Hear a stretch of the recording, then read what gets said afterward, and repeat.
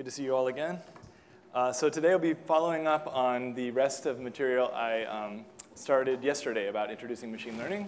We'll go quickly through that, and then we'll go into applications of tensor networks to machine learning, which is, kind of a new area that I'm trying to launch. So it's definitely, kind of experimental, if I can use that word, although it's, it's theory. But I'm hoping to find that some of you find it interesting and useful. So first of all, yesterday some people had requested that I post the slides ahead of time. So I wanted to put a link up. There was also an email that went around with this link. So if you have the email, you'll have this link. Otherwise, I'll just wait a second if you want to copy it down. Or yeah, take a picture actually is probably the fastest way. It's on the conference website. OK, it's on the conference website as well. So, OK. Anybody need more time to write that link down? OK, good. All right, so we'll get started. So, so yesterday I introduced tensor networks, mostly talking about matrix product states, but I did touch on PEPs and Mira as well, just to let you know about those. But those are still kind of future areas, I would say, for tensor networks. Like, I wouldn't start there if I were you. You can talk to some people. I was yesterday talking to someone who's working on PEPs, and it's a very tricky topic still. But I think I think it's coming along rapidly. So we'll see big improvements in that area. Mira is also very interesting, and I think we'll see more uses of it as the field kind of builds. So matrix product states are still the workhorse of this field. So talked about them and computations of matrix product states, like how you can do things efficiently with them that would be intractable otherwise. And we started talking about machine learning. So let's continue with that now today. So this is just a review from yesterday. I was summarizing what are like the 3 kinds of machine learning tasks.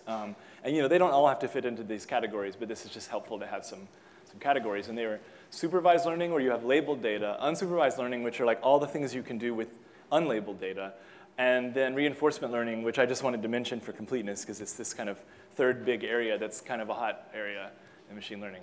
And remember, this has to do with how much information you have about your data up front. So supervised learning, right, that's the idea of you're given data with labels, and then you're supposed to produce a function that can assign the correct label to further data that you didn't train on. Unsupervised learning is more like things like you have some kind of notion of probability of seeing the different examples in the data, and you're trying to kind of fit that probability distribution just from the examples. So you don't have it, but you imagine it's there, and then you try to make a function that approximates it. You can also do things like clustering and making reduced representations. If we have time at the end, I'm going to talk about one way to do this, making reduced representations of data with tensor networks. I think that's a pretty interesting area for them. And so then now to the slides we didn't get to yesterday. So kind of to summarize the approaches in machine learning, the idea is that instead of the solution to a problem being like a formula that you write down or some kind of logical code that you program, like this kind of if-then, that you produce this sort of pristine piece of code. In machine learning, the solution to your problem is viewed as just being some function. So you just say, OK, in the space of all functions, there exists a function that would solve my problem. I just have to go find it or something near it. So what you do instead, though, of looking in the space of all functions, which would be way too big, you can't even really feasibly work with that space. What you do instead is you parameterize very flexible functions. Just kind of any functions will do as long as they're extremely flexible and like have lots of adjustable parameters, and hopefully other good properties as well. We could get into that. But that's still kind of a area I think machine learning is trying to figure out of like, is it really about those functions being very limited, or is it more about their flexibility, or is it something more subtle? There's this topic in machine learning called inductive bias, which is in some sense just what functions are the right functions, but I mean, what does that mean? So they're trying to kind of figure that out. But one example could be that we know in physics that, that basically wave functions have some kind of hierarchical and structure imparted on them by like kind of these RG ideas. So we know in physics that like some kind of hierarchical structure is the right inductive bias for many-body wave function. So people are kind of looking for that analog in machine learning still, I would say. This point about picking very flexible functions, just kind of any flexible functions, this is also where I'd say it's a bit different from fitting, because some people will say machine learning is just fitting, right?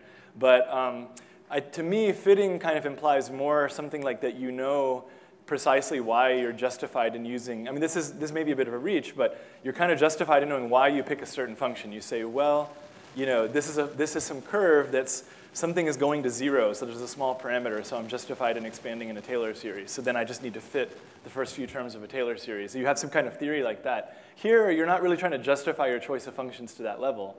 You're preferring just convenient functions, things that you can actually optimize over whether they're like exactly the right thing. And then how do you really pick the function? You say, OK, pick a bunch of functions that I can actually work with. Then there might be a bunch that all do equally well for sort of representing the true function. So then of all the ones that do basically equally well, you prefer the simplest one. And that's the idea that leads to generalization, the idea that out of all the ones that could sort of account for the data I've seen so far, perhaps if I go with the simplest one, that'll continue to work to data I haven't seen. Yeah. Mm-hmm. Sure.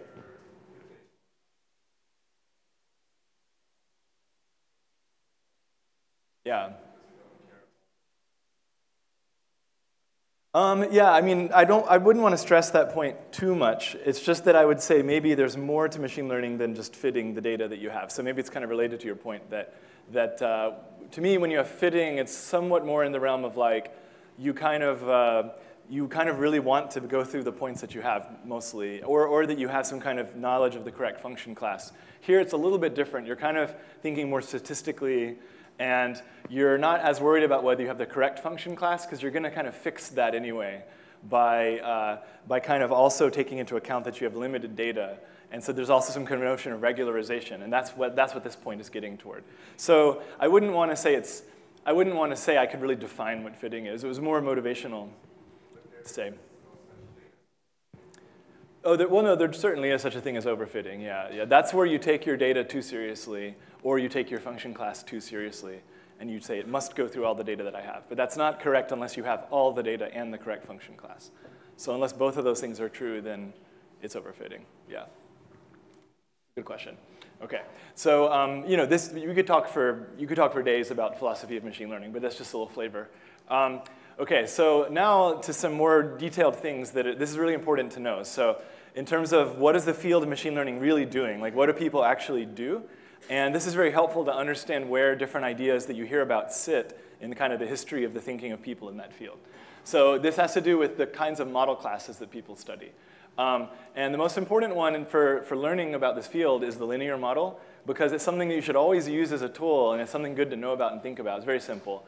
And then two other very important ones are these class of models that I would call kernel learning models, or support vector machines is another name you'll hear. Basically, this is a special case of these where you have a particular choice of cost function as well as model type.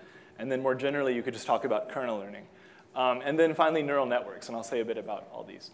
So the linear model is just what you'd expect. It's just fitting a line, basically. It's like some kind of hyperplane. So all you do is you say, my data comes in the form of some kind of vector that I'm given. So it could be a vector that you're given or a vector that you prepare. So let's say it's images, then X is like just a vector whose entries are all the pixels. Just like numbers, or let's say if it's grayscale pixels, then they're just numbers between 0 and 1, or between 0 and 255, or something like that. Then all you do is you say, OK, my model is that I take the input as it is, and I dot it into some unknown vector of weights, W, and I could have a constant as well. And then I just need to figure out the best W that will do whatever task I'm trying to do. And this can actually work extremely well. Here's an example from physics where this works very, very well. So this is this so-called linear prediction method. It actually ties back a little bit into DMRG and tensor networks here. But this could be used with other methods as well. So the idea is that you have some method that can generate very accurate data for some kind of time-dependent process. So this is some kind of quench, and then you measure, like, say, expectation value of SZ as a function of time, and then it's decaying. But then you reach some time that you can't afford to go much past anymore. So then what you do is you divide your data into some kind of training data back here, and then this is some kind of testing or validation data here. And then you just do linear fitting. So you just say, let me suppose there's a model that I can feed in some sequence of my points and then have it predict the next one. And then I can run that forward by taking the next predicted point and using that as a new input and kind of walking that forward. And that's what these authors did.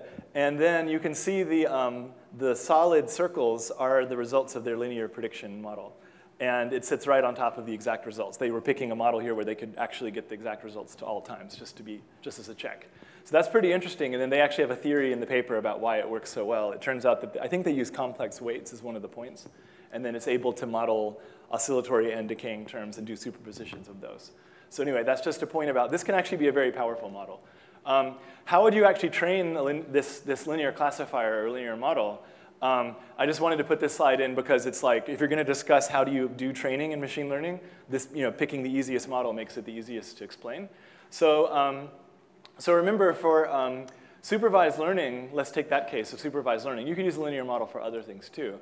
So let's say you have a training set with elements xj or inputs xj, and then you have these ideal outputs yj. That's like the thing you'd want the model to give. And then you minimize the cost function where you say, let's penalize the function for having different outputs from the ideal ones, right? And then let's take the outputs to be either +1 if xj is an A or -1 if xj is a B. And then we want to just tweak f until we can minimize this as much as possible. We may not be able to get it to go to 0. Probably we don't even want to. So then how do we do that for the linear model? Well, you just plug in the linear classifier here. I dropped the constant term, but it's not so important. Or you could absorb the constant term into the x anyway. You can just always have one of the components of x be just the number 1, and then make it 1 dimension bigger if you want. So then, so you put the linear model into this cost function. I put a little factor of 2 for convenience. It doesn't matter. Then you just take the gradient with respect to the weights. And so that pulls out, let's say if we take derivative with respect to wn, so that pulls out the nth component of x out front. The 2 comes down, and then we have this term inside. And then you just update all the weights with the negative gradient times some empirical small step size. So you just say, OK, I get the gradient. So you can see how this is efficient to get. You just input all your training data. You get this number. You multiply it by each coefficient of that vector. And you just add these up. And you get, this is just one number that you get for each wn.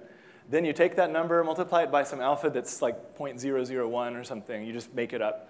And then you just do this update a bunch of times. That's it. And then you can do, if you want to get a little fancier, you can do things like decay the alpha, like have your program eventually have a schedule where alpha gets smaller and smaller and smaller, things like that. But it already usually works for this kind of simple model just to take alpha something small. And you can just mess around with different sizes of alpha to see what gives you good results. So let me just show you a quick demo of that. So this is actually taking what's called the MNIST data set, which I'll jump ahead and show you what that looks like. MNIST is actually a bunch of handwriting samples from the post office. And you can train a model to actually do pretty well at recognizing them. So these are actual MNIST digits. So MNIST is just some kind of Institute of Standards and Technology or something. And they just sponsored this data set where they collected a bunch of scans of actual handwriting of digits from the post office. And so this is what you train on. And then the idea is you want to get good at recognizing different handwritten digits when you go over to the test set, which consists of similar digits. So this is a little linear classifier code that I'll show you the code. Actually, it's not that long. So this is just a little data. This is just the thing that holds the data. I'm not going to go into much detail. This is a little conjugate gradient routine that I wrote. It's a little fancier than regular gradient descent. So it's only that long. Here's something that just reads in the data, kind of wires up a bunch of vectors, and then it just throws it in the conjugate gradient. That's this line here. And then it just evaluates the performance. That's it. So it's not that much code. There's something at the end that turns it into a matrix product state. So let me show you what it looks like when it runs. So there it is reading the data. Then you see the cost is just being printed out. Just goes down, down, down, down, down, and down. And then you get 98% of the, it can recognize 98% of the digits correctly. And that's only getting about 1,200 wrong out of 60,000, right? So the linear model can do pretty well, although this is considered a rather easy data set. And then you try it over on the testing set, and it does almost as well. So that's remarkable, right? So some very simple model can actually already get you like 98% in handwriting recognition task, right? So that's already enough to use for a business or something like that. Like you could have a human come along and check all the cases that it wasn't sure about, but you would already get 98% of them right most of the time. So, so I think that's pretty interesting, and that's some code you could write yourself. Just write it in Python or Julia and try that out. Mm-hmm.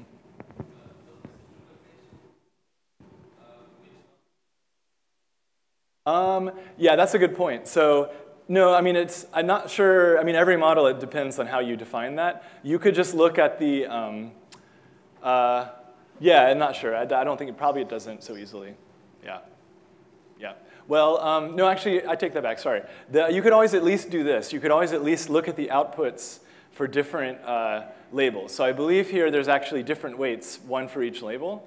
Like there's one that's for recognizing this label, that label, that label, that label. And you could just see whether they're almost tied or whether there's clearly one output that's much bigger than the others. So you could at least do that. But I mean, how much bigger should it be? This gets into like, you probably have to do some theory and some sort of testing on validation sets to figure out the correct thresholds and everything like that. But I believe, yes, you could do something reasonable already with the simple model. Yeah. OK, so that's just to show you that, you can do a lot with the linear model. It's a great thing just to sort of teach yourself the basics. And I just wanted to show you what it actually looked like to run a code that does these kind of things. OK, so that's the linear model. So basically, I would say always use the linear model somewhere. If you're going to do any machine learning research, always use the linear model somewhere. Like, just start with the linear model, see how it does. You may be surprised how well it does, and you may learn something about your data set. You may find out that you didn't prepare your data properly, or it can be very helpful. But then when you need better performance, you have to move to a more complicated model class. So the first one I'll talk about, and this ties into the tensor networks the most, is kernel learning. And it's actually rather simple. So kernel learning is like saying that linear classifier doesn't cut it, so let's kind of beef it up in some way, right? So let's see how we can beef it up and make it more capable. So let's say we want to separate data into two classes. And let's say the data looks like this, and the blue points are these, and the red points are these. But then let's say we are naive about it, and we want to use a linear classifier. It may be insufficient. So this is this classic XOR pattern where you can't separate reds from blues with a single line. It's just not possible for this data set, right? Because it's sort of like high-dimensional information embedded in a low-dimensional space. That's one way to look at it. So you try to resolve this problem by saying, let's not just apply a linear classifier. Let's first kind of augment the data with extra features. Another way to say it is let's just apply a nonlinear, some kind of arbitrary nonlinear map to the data. And let's not have the model consume x. Let's have it consume this thing, phi of x. And we'll say a bit more about what that is. So you basically empirically map the data up into a higher dimensional space. So you just prepare your data in a way that you start with larger vectors x. And then now you have this higher dimensional space to work in. Now you try a linear classifier, and you are more likely to succeed because there's more dimensions to move in.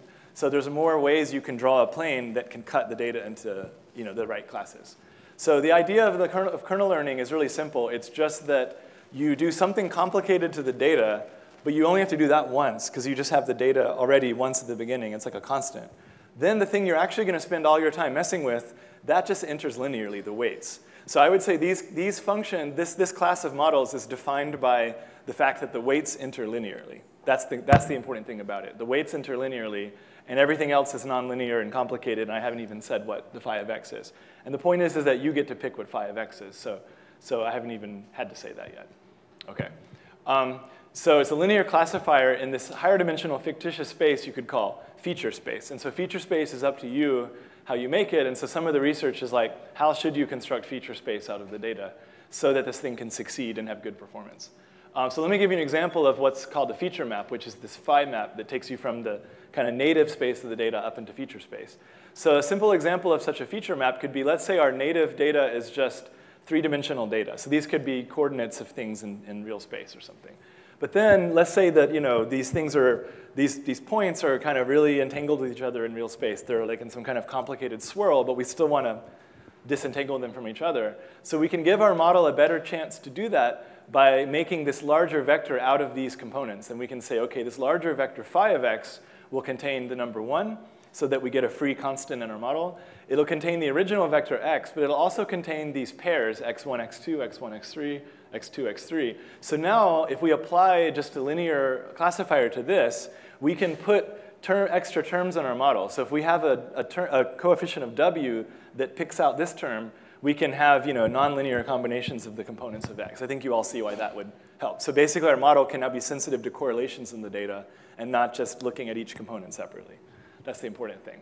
OK. And you can make all kinds of other complicated feature maps. I don't know if I have examples of other ones. But another classic example is you basically can make one that one way to think about feature maps is that it imposes a new distance measure on the data that's different from the original one. And you can pick different distance measures. I think I'll say one thing about that on the next slide. And a classic one is to just pick a kind of weighted Gaussian distance measure, something like that. So a few more technical notes about kernel learning. So it's also called support vector machines, but that's really only technically right when you're using a certain kind of cost function.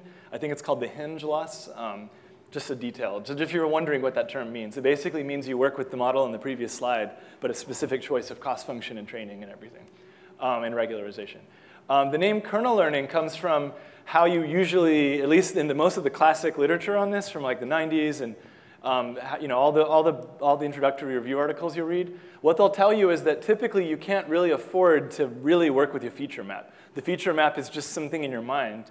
What you actually work with is the dot product of the feature map with different things plugged into it, and that's called the kernel matrix. So the idea is that you say, maybe the distances are easy to write down. The distances are these numbers kij in feature space, even if the actual vectors defining feature space are not efficient to write down or to work with, right? So the key example would be if you take a kernel that's like k of xi, xj, and you just define it to be e to the minus alpha xi minus xj squared. Okay, that's a very common and popular kernel. It's called the radial basis function kernel. Okay, but I don't know what the name really means, but maybe something about the way Gaussians look. But that's a very common and very successful kernel that people pick. And the idea is that this implicitly defines phi. And you can write down phi basically just by doing a Taylor expansion of this formula. You can work out what phi is. So people in kernel learning like to point out that for this kernel, the phi is actually infinite dimensional. Okay. Of course, many of the coefficients of it are weighted by 1 over different numbers factorial. But still, in some formal sense, it's an infinite dimensional feature space. But really, all that is saying is that you just change your measure of distance, and then you train a model with this measure of distance instead of the original one. But when we get to the tensor network stuff, the idea there is that we will work with the feature map directly, and we'll pick one that lets you use tensor networks. That's the idea of that. Okay. And then one other thing that we might use later in the talk, if there's time, is this interesting fact called the representer theorem that says in this type of machine learning, you actually know something about what the ideal weights look like. And it's just that they're a linear combination of the feature map training data. So the idea is that you have your training data, you kind of blow it up into this higher dimensional space, and then basically that the ideal weights live in the support of these training data feature vectors. So even though it's a super high dimensional space, there's a much, much lower dimensional subspace where all the data lives, and the weights live there too. And so you just have to find these alphas. And so there's much, much fewer alphas than there are weights. That's the idea. And so one way that people typically work in this field is they immediately use this fact, and then they just work with the alphas for the rest of training. And that's called the dual representation of the model, for those of you who want to know. But again, with the tensor network thing that I'm going to be talking about later, the idea is that that doesn't really scale, but we'll actually work directly with the weights. But the weights will be in the form of a tensor network, so we can actually do that. Whereas if you tried working with the weights directly, normally it would be way too big. It'd be like working directly with a many-body wave function. So that's the idea. So this is analogous to working with a many-body wave function by, like, say, summing Slater determinants, whereas I'll be talking about a different approach. OK. And then, so this really is a very popular field still in terms of practitioners. A lot of people in academic settings still use kernel learning, because there's a lot of advantages. Basically, you can just immediately compute the exact solution to your model in many cases, as long as your training set is not way too big. So if your training set is a few thousands in size or less, you can just compute the ideal weights kind of just by diagonalizing some matrices, and that's it. So it works really well, but it doesn't scale that well. If you do it naively, it scales as the cube of the training set size. You can get this down to n squared or even n, but you start having to use fancy tricks.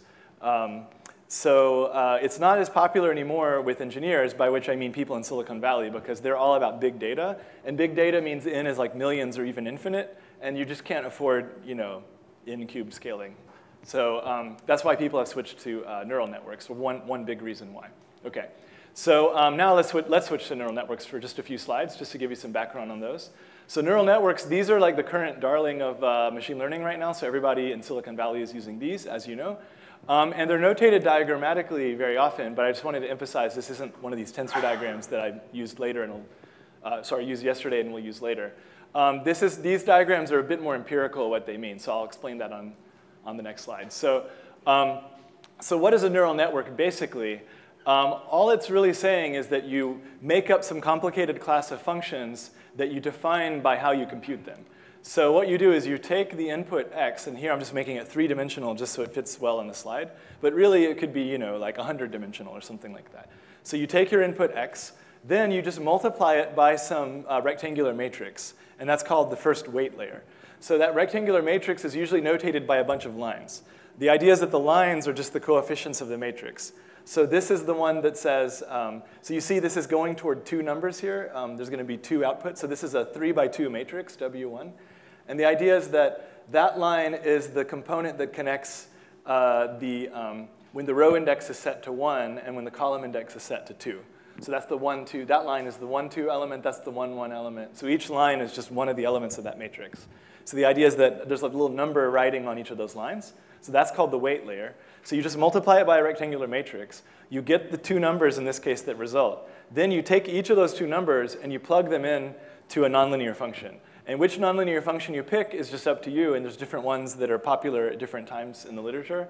So right now, there are these ones called ReLUs that are popular, but before it was these things called sigmoids, which are kind of like, look kind of like, I don't know, is that like a Fermi-Dirac distribution? I don't know. But they're just some kind of rounded step function, basically. They're all some kind of rounded step function. And then you just take the numbers and put them in pointwise into those.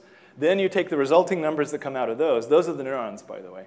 Then you do another weight layer, so you just multiply by another rectangular matrix. And eventually, the rectangular matrices get smaller and smaller and smaller, and you get a small number of outputs, either 1 or 2 or maybe 10 outputs.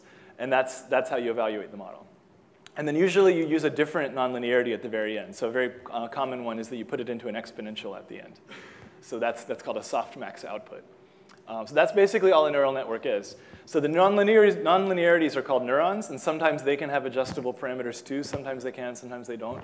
And other neurons that people use include tanh functions, or this thing called the ReLU, which is nothing but 0 and then a line. That's all a ReLU is. And the terminology deep just refers to any neural net that has more than one weight matrix or weight layer. So this is already a deep neural network in that sense. And the number of neurons in each layer is sort of ad hoc and arbitrary.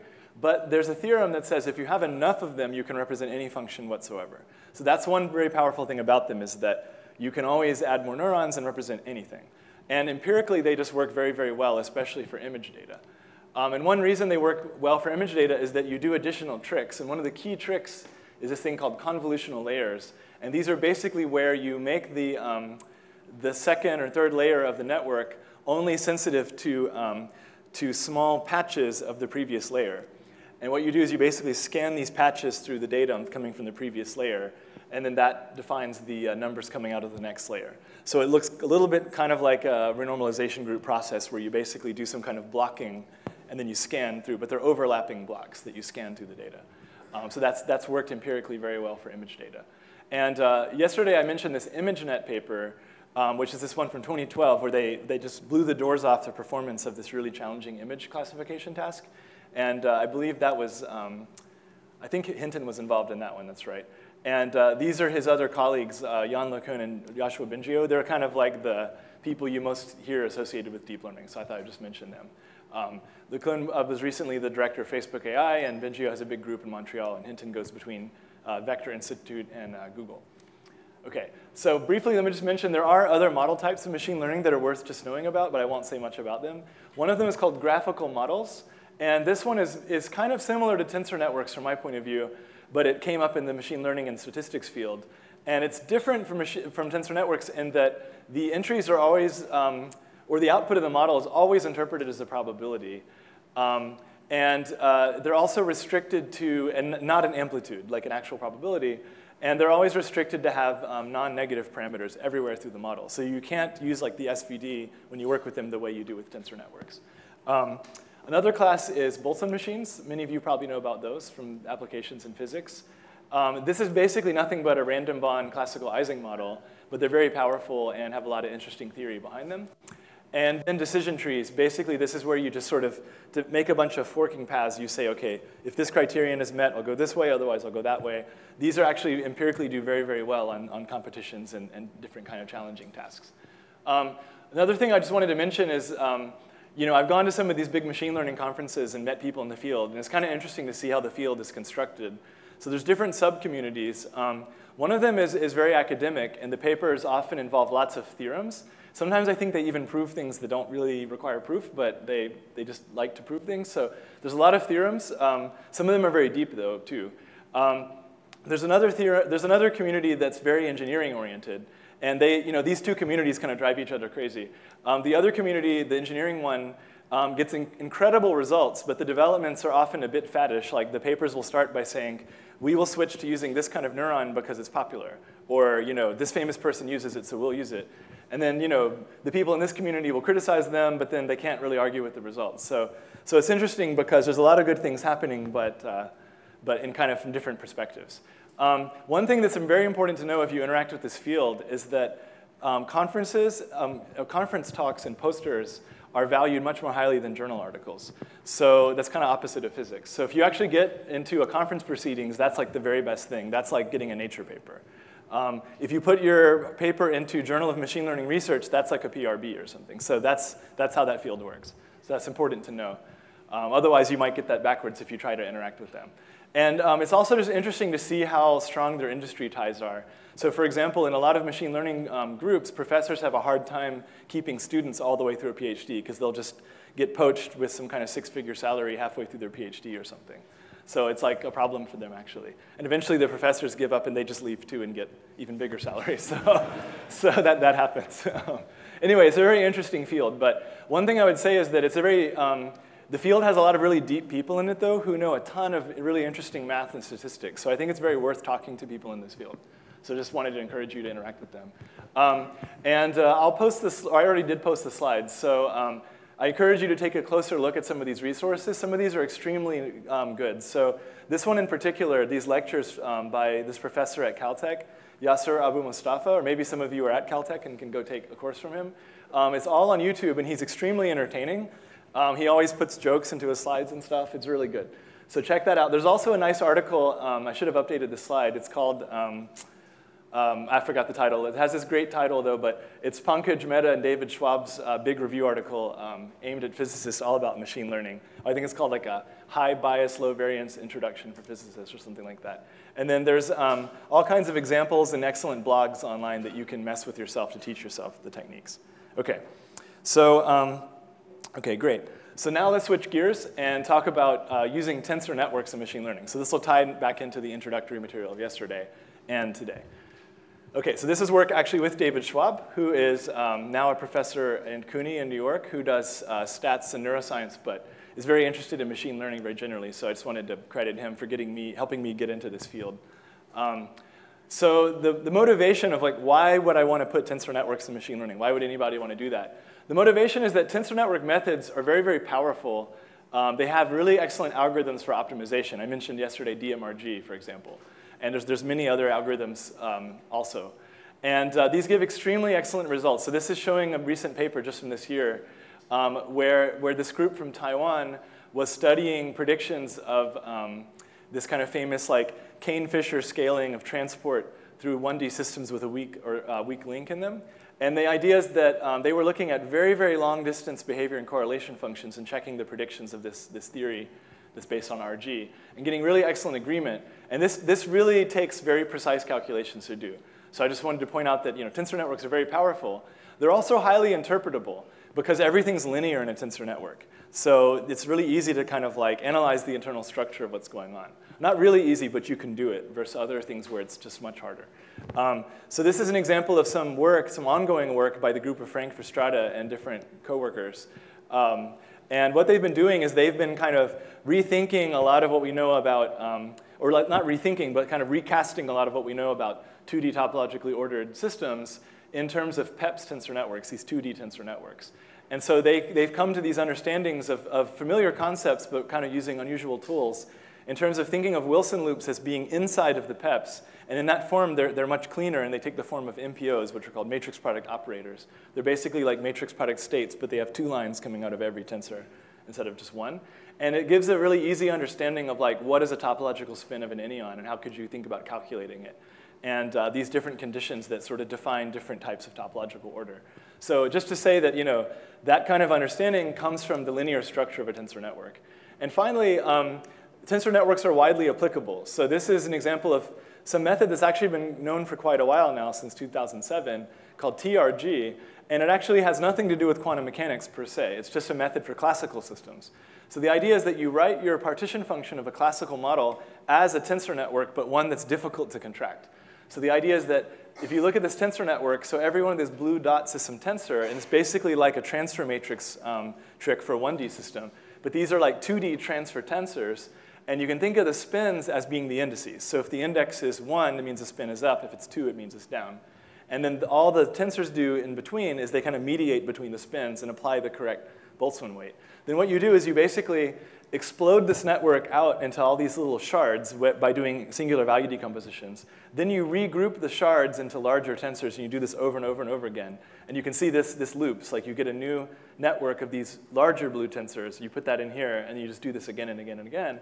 And you get very, very precise results you can compare to predictions of conformal field theory, and you can get critical exponents to like many digits very accurately. You can see the RG fixed point emerge just by looking at the elements of the tensor. So you can do a lot, and it's all just for classical systems. So knowing all this, you would say, OK, basically quantum wave functions are just an example of a large tensor, and so are transfer matrices of a classical system. They're all just large tensors that just happen to occur in physics. But really, tensor networks are something kind of bigger than just physics. They're really just a general math technique that just happened to be invented by a bunch of physicists.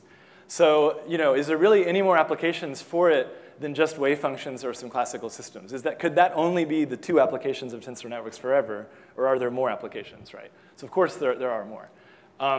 And some other background, this is sort of switching to a slightly different motivation, is to say that machine learning has actually been benefiting from physics ideas for a long time, kind of forever. So Boltzmann machines are nothing but disordered Ising models just applied to data.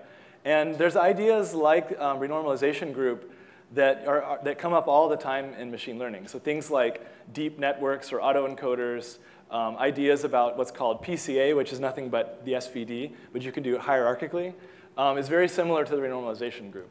But this is 1920s and 1970s physics. Have we done nothing new since then, right? There's actually been a lot since then that we could also try to see if there's some analogy to machine learning for some of the stuff since the 70s, right? And one of those things is tensor networks. So, so even more specifically, I was looking at my friend Juan Carrasquia's notes when he was working on this stuff he was doing using convolutional neural networks to recognize phases of matter. And I kept asking him, I said, is that a Mira tensor network? And he goes, no, it's not. It's a convolutional neural network. And I said, yeah, but look, those are like these kind of mixing layers. They remind me of disentanglers. And these are these pooling layers. They remind me of the isometries, the RG part of a Mira. And he's like, no, no, no, it's different. But I wanted to use a Mira somewhere in machine learning, so I thought, OK, I've got to use a tensor network in machine learning. I'm just going to skip this slide. Too much introduction. So then it made me want to know, are tensor networks useful for machine learning? And the answer is yes. And if you use tensor networks in machine learning, you realize a lot of benefits already. And then there's some that I'm still working on, but I'm confident will come. So one benefit is that you take models that typically to train them would scale like the cube of the training set or the square of the training set. And you can do that in just linear scaling with the training set, and maybe even better. Another thing is that you can have adaptive weights. So you can train the model, and as you're training it, the number of free parameters in the model can automatically grow and shrink as needed to adjust to the data. So I think that's very interesting. You can also learn data features. I'll have a lot more to say about this. What I mean here is that you can take the data and pre-process it using tensor networks in a way that only extracts the useful information for learning and discards other information that's just not helpful.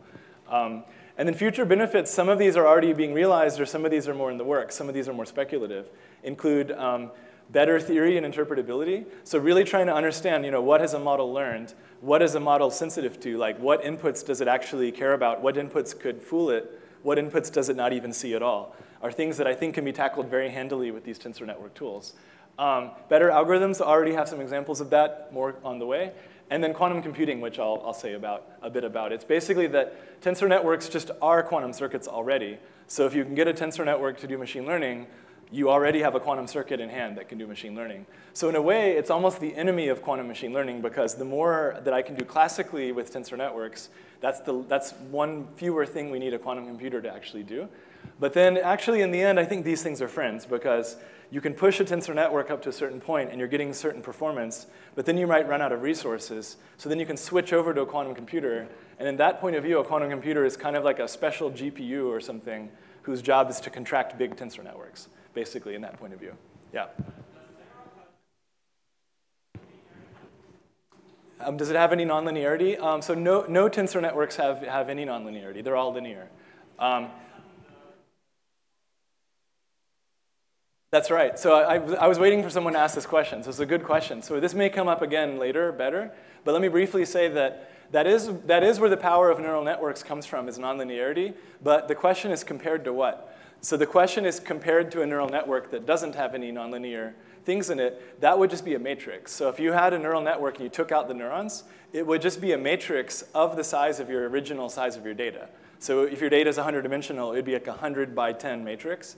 So it's not very powerful. However, when we apply a tensor network, it'll also kind of be like a big rectangular matrix, but it'll be acting in an exponentially larger space.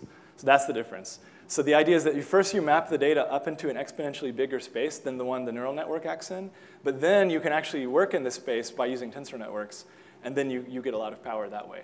So you load all the power up front, and then you deal with it that way. Whereas in a neural network, you're kind of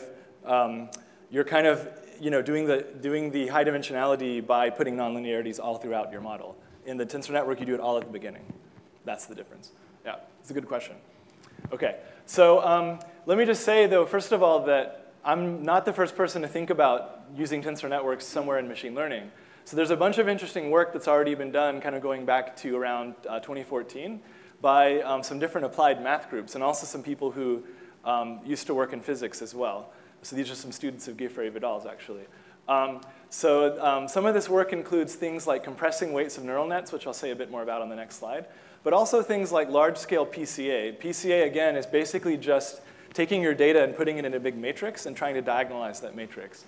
But what if your data matrix is extremely big? You can use tensor networks to help you with that. So there's a nice paper about doing that. Also, putting tensor networks into other kinds of machine learning models, like called Gaussian processes, and using them for some kind of feature extraction tasks. So just mentioning this, there is this other work. So that'll be in the slides, which you can download. Let me highlight one of these works just to show you something pretty different from what I'll be talking about, but just to give you a different flavor of the kind of things you can do with tensor networks in machine learning. So this is just a couple slides on this idea. So the idea is, let's say you do want to do neural networks, but you want to do really big and expressive neural networks. So you want to do a really wide model, meaning that the middle layer has a ton of neurons. Let's say you just want to do thousands of neurons for some reason. You couldn't afford to do that normally because you would have a really giant weight layer. So this group of Novikov et al. Had this idea of why don't we approximate this weight layer by a kind of tensor network. So you can kind of think of this as a matrix product state, but where every tensor has a leg going up and down instead of just one going down or up. So the idea, this is called a matrix product operator, but it's very similar to a matrix product state. And the idea is you just say, what if the weight layer could be approximated by that? Then you say, well, let's just assume that, put it in, and then train the weight layer in this form rather than in this kind of original form. And with this technology, this group was able to train a neural network that had something like close to 300,000 neurons in the middle. And they were able to compress this with some kind of 80 times compression and only get within 1% of the very best results for that same data set. So they lost a little bit of performance but got a huge compression. So anyway, that's interesting. But I looked at this work and I was thinking, I would prefer a framework where the tensor network is the entire model. Right? So rather than just being a piece of the model or some trick to compress a piece of some other model, I think the tensor network could do the job. I think it could just be the entire model. Here's some kind of maybe sillier or more serious motivations about why. So one motivation is that, could a natural image really even possibly be more complex than a quantum many-body wave function? I mean, a silly thing to say is, well, images are actually coming from quantum mechanics after all, so how could they be more complicated? I mean, that's more of a light motivation, I would say. But basically, these are some of the most complicated things we know about, and tensor networks can handle them. More seriously, we can import really interesting ideas from physics and maybe get some mileage in a different field by bringing in these interesting ideas. And best of all, we could export those ideas, and maybe a few years from now, those ideas will come back to us in a different form. And we can learn from the machine learning community, who's very good at applied math and optimization, how to use these tools better in physics. And that could be very interesting.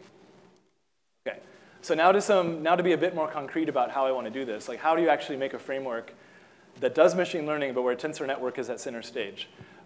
So let's be concrete about it. Let's say we have some kind of inputs x, which are these vectors of numbers. And these could be some numbers that are normalized to go from 0 to 1. And they could represent the pixels of some kind of, say, grayscale images like this handwriting data set. It's just an easy thing to think about. OK. And then let's propose the following model. So I will credit here another paper by Novikov that had the same idea the same week, actually, as us. But I liked how they explained this idea better because the model's a little cleaner the way they wrote it down. So I like this way of writing it down. So they said, OK, formally, this is going to be one of these kernel learning models. But let's put that on hold for a second. It's easier to see it in this form. So all the model is, it's rather different from a neural network. It's actually just a high-dimensional polynomial. So the model is a polynomial where we're going to label all the terms by binary strings. So we could have all these all these numbers, S1, S2, S3 to Sn. If they're all 0, then we don't get any x's at all. We just get a constant. But now if S1 equals 1, we get x1 and none of the other x's. Or we can have S2 equals 1, S3 equals 1, and we just get each of the x's separately. Or we can get pairs of x's. We could have S1 being 1 and S2 being 1, S1 being 1, S3 being 1. So we get pairs, triples, so on. So it's all the different products of the x's that we can make, but the x's only appear most once. That's the idea. And then the whole idea of doing this is that the coefficients have to have the same labels as the terms. I mean, that has to be the case. But then they accidentally end up looking like a many-body wave function. They're not a many-body wave function, but they have the same structure. So they're just a large tensor with a huge number of indices that go over a small range of values. So those kind of look like spin-and-a-half spins, and there's n of them. That's the idea. OK. So it should be pretty clear already that this is a fairly expressive model. It has very high order terms in this polynomial, so it could fit a lot of things. And it's not too hard to extend it to have things like the squares or the cubes of the individual x's as well. So this was an idea that was touched on by a few different people. We came up with something very similar. And here's the entire model written out for the case of a three-dimensional input. So now I'm being a little more formal and saying, OK, this model is of the form w dot phi of x. The phi is basically defined by this part, and then w is just the weights. So if you write this out, it's interesting to see what you get. So the first line is the linear classifier. So you get the linear classifier for free. And then the rest of it is just stuff that can do better. So you're guaranteed not to do any worse than the linear classifier, as we saw in this example of these handwritten digits that already gives you up to like 98% performance or something. Then you just keep going by adding these other terms. And these other terms just help you to get all the way up to 99.9% or something. And there'd be a lot more of them for the case of higher dimensional input. It goes exponentially with the dimension of the input. So we're going to need some kind of tools to work with such a huge amount of weights. OK. And we can generalize this in a lot of ways. And one way that was closer to the paper I wrote with David Schwab was to say, we don't actually want powers of x's per se. We just want a set of nonlinear functions applied to the x's individually. So we take the x's, the components, and we sort of pointwise evaluate them into these nonlinearities. This is kind of like neurons. It's a bit different, though, too. But then we have exponentially many different combinations of these functions we can take, all the different combinations we can take, all these different products. And then we add them all up with some unknown coefficients, and that's our model. And the goal is to find and train these coefficients, and we could represent a lot of really complicated functions this way. Because I haven't even said on this slide what the phis are, so they could be very complicated functions. The particular phis that we picked is kind of motivated by this picturesque idea of thinking of pixels as spins. It was just a motivation.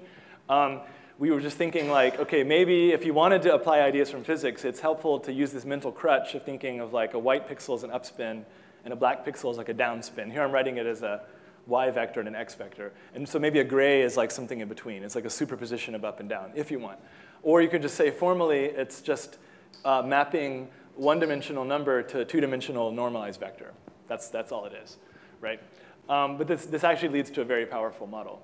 And then the idea is to say that the total feature map, the thing that maps this data from this original dimensional space, n-dimensional space, into this feature space, which will actually be exponentially bigger, 2 to the n dimensional, is a tensor product of all these functions. And all I mean is just a product, basically. But it's a tensor product if you think of this as defining a tensor with n indices. So this is nothing but a product state wave function if you think of it as a wave function. It's just saying take the data, represent it by product states. And it's just formally a vector in a 2 to the n dimensional space, but it's a very easy one to represent. Of course, you can easily store and represent this on a computer, even though you can't represent most things in that space efficiently, in a naive way. So let me write this a few different ways, but we all know what product states are. But basically, it's just saying, OK, take the data, formally write it as this tensor product of these two-component vectors. That's how that looks in tensor diagram notation. It's just an outer product of a bunch of two-component vectors. Again, what was the point of doing that? The point is that let's say we had the simplest case where the function outputs a number. That'd be the case that you could say do two-class binary classification, A or B. In that case, then we want the output to be a scalar, so we better have the weights have the same number of indices as the representation of the data. So there are the weights, dotting in with the data to make a number. That's our function. And so then the upshot is that the weights, again, look like a many-body wave function, formally speaking. It's just a big tensor with lots of indices. OK. So then we can use tensor network tools. So it's something that's set up to be able to use tensor networks well on these. Now, there's a lot writing on whether this will actually work well or not. Some of you who are aware of these ideas of the area law and this idea, which I didn't get to touch on that much, but I think that'll be talked about a lot more in Uli's lectures later. And I think there was some earlier in the school. Might wonder, is this tensor have anything to do with a wave function? Maybe this thing is highly entangled from the point, if you think of it as a wave function, maybe it's not at all like a ground state. So maybe it's not at all efficient to represent it by a tensor network. And that might be the case. But instead of trying to prove that or disprove that, the idea we had was let's just try it and to see if it works. And it did. And now I have some arguments I can show you, too, about why we think it worked. But it may not always work. It may depend a lot on the task and on the data. But there's been some encouraging results so far. And I'll show you some works by other groups confirming that. The idea is that the main approximation or the main further assumption we'll make about the model is that it's reasonable to compress this tensor by some kind of tensor network. Most often a matrix product state, but it could also in the future be a PEPS tensor network or a tree tensor network or a mirror tensor network or some of these other kinds. OK. And what do you gain from this? So right away, you actually gain some interesting things. So one thing you gain is that you can import ideas from physics into this area. So you can take an algorithm very similar to DMRG and optimize this model that way. And what do you get from doing that? You get two things. You get linear scaling in everything. So you get linear scaling in the dimension of your input. And you get linear scaling in your training set size, which is already much better than you typically get for models of this class, so this kernel learning class, where the weights interlinearly. And the idea is that here you can directly work with the weights, rather than all these tricks involving kernels and all these things, which I didn't explain in great detail. But those tricks don't scale very well. So the idea is that you get linear scaling because what you do is you just attach each element of your training set to your weights, and you calculate a gradient. And I'll show you how the gradient works on the next slide. But let me just show you kind of how the algorithm looks at a very high level. So what you do is you say, OK, I want to optimize this matrix product state of the weights. And the way I'll do that is I'll merge two of the tensors together. So this is called two-site DMRG if you merge two of the tensors together. So you merge two of them together, and the idea is that this will let you optimize in a slightly enlarged space and hopefully find your way to a better solution. And you get to adapt to the bond, and I'll show you that in a second. So now what you do is you freeze these other tensors, right? So you freeze those, and then you just calculate updates on this one for a while. So you just calculate a gradient and apply it, or some kind of other optimization. And you improve this tensor for a while. Then when you're happy with it, you say, OK, that tensor's done. Then you use a singular value decomposition to break it into two pieces. And when you do, you expose this bond again. You discover that bond again. And that bond can now be bigger than it was before, or smaller. So it'll adapt automatically to solve the problem better and to give you more weights or to pull weights out as needed. Yeah.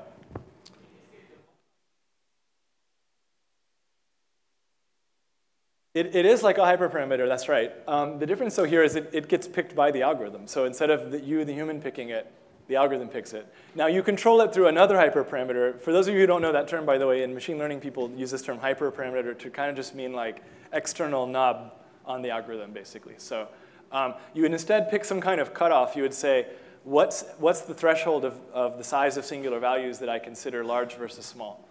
And that will automatically determine the bond dimension. But does that answer your question? Sorry?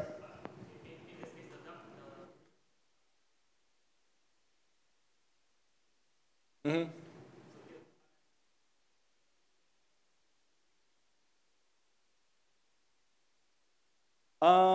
Taking the bond dimension to be big, you said? Or?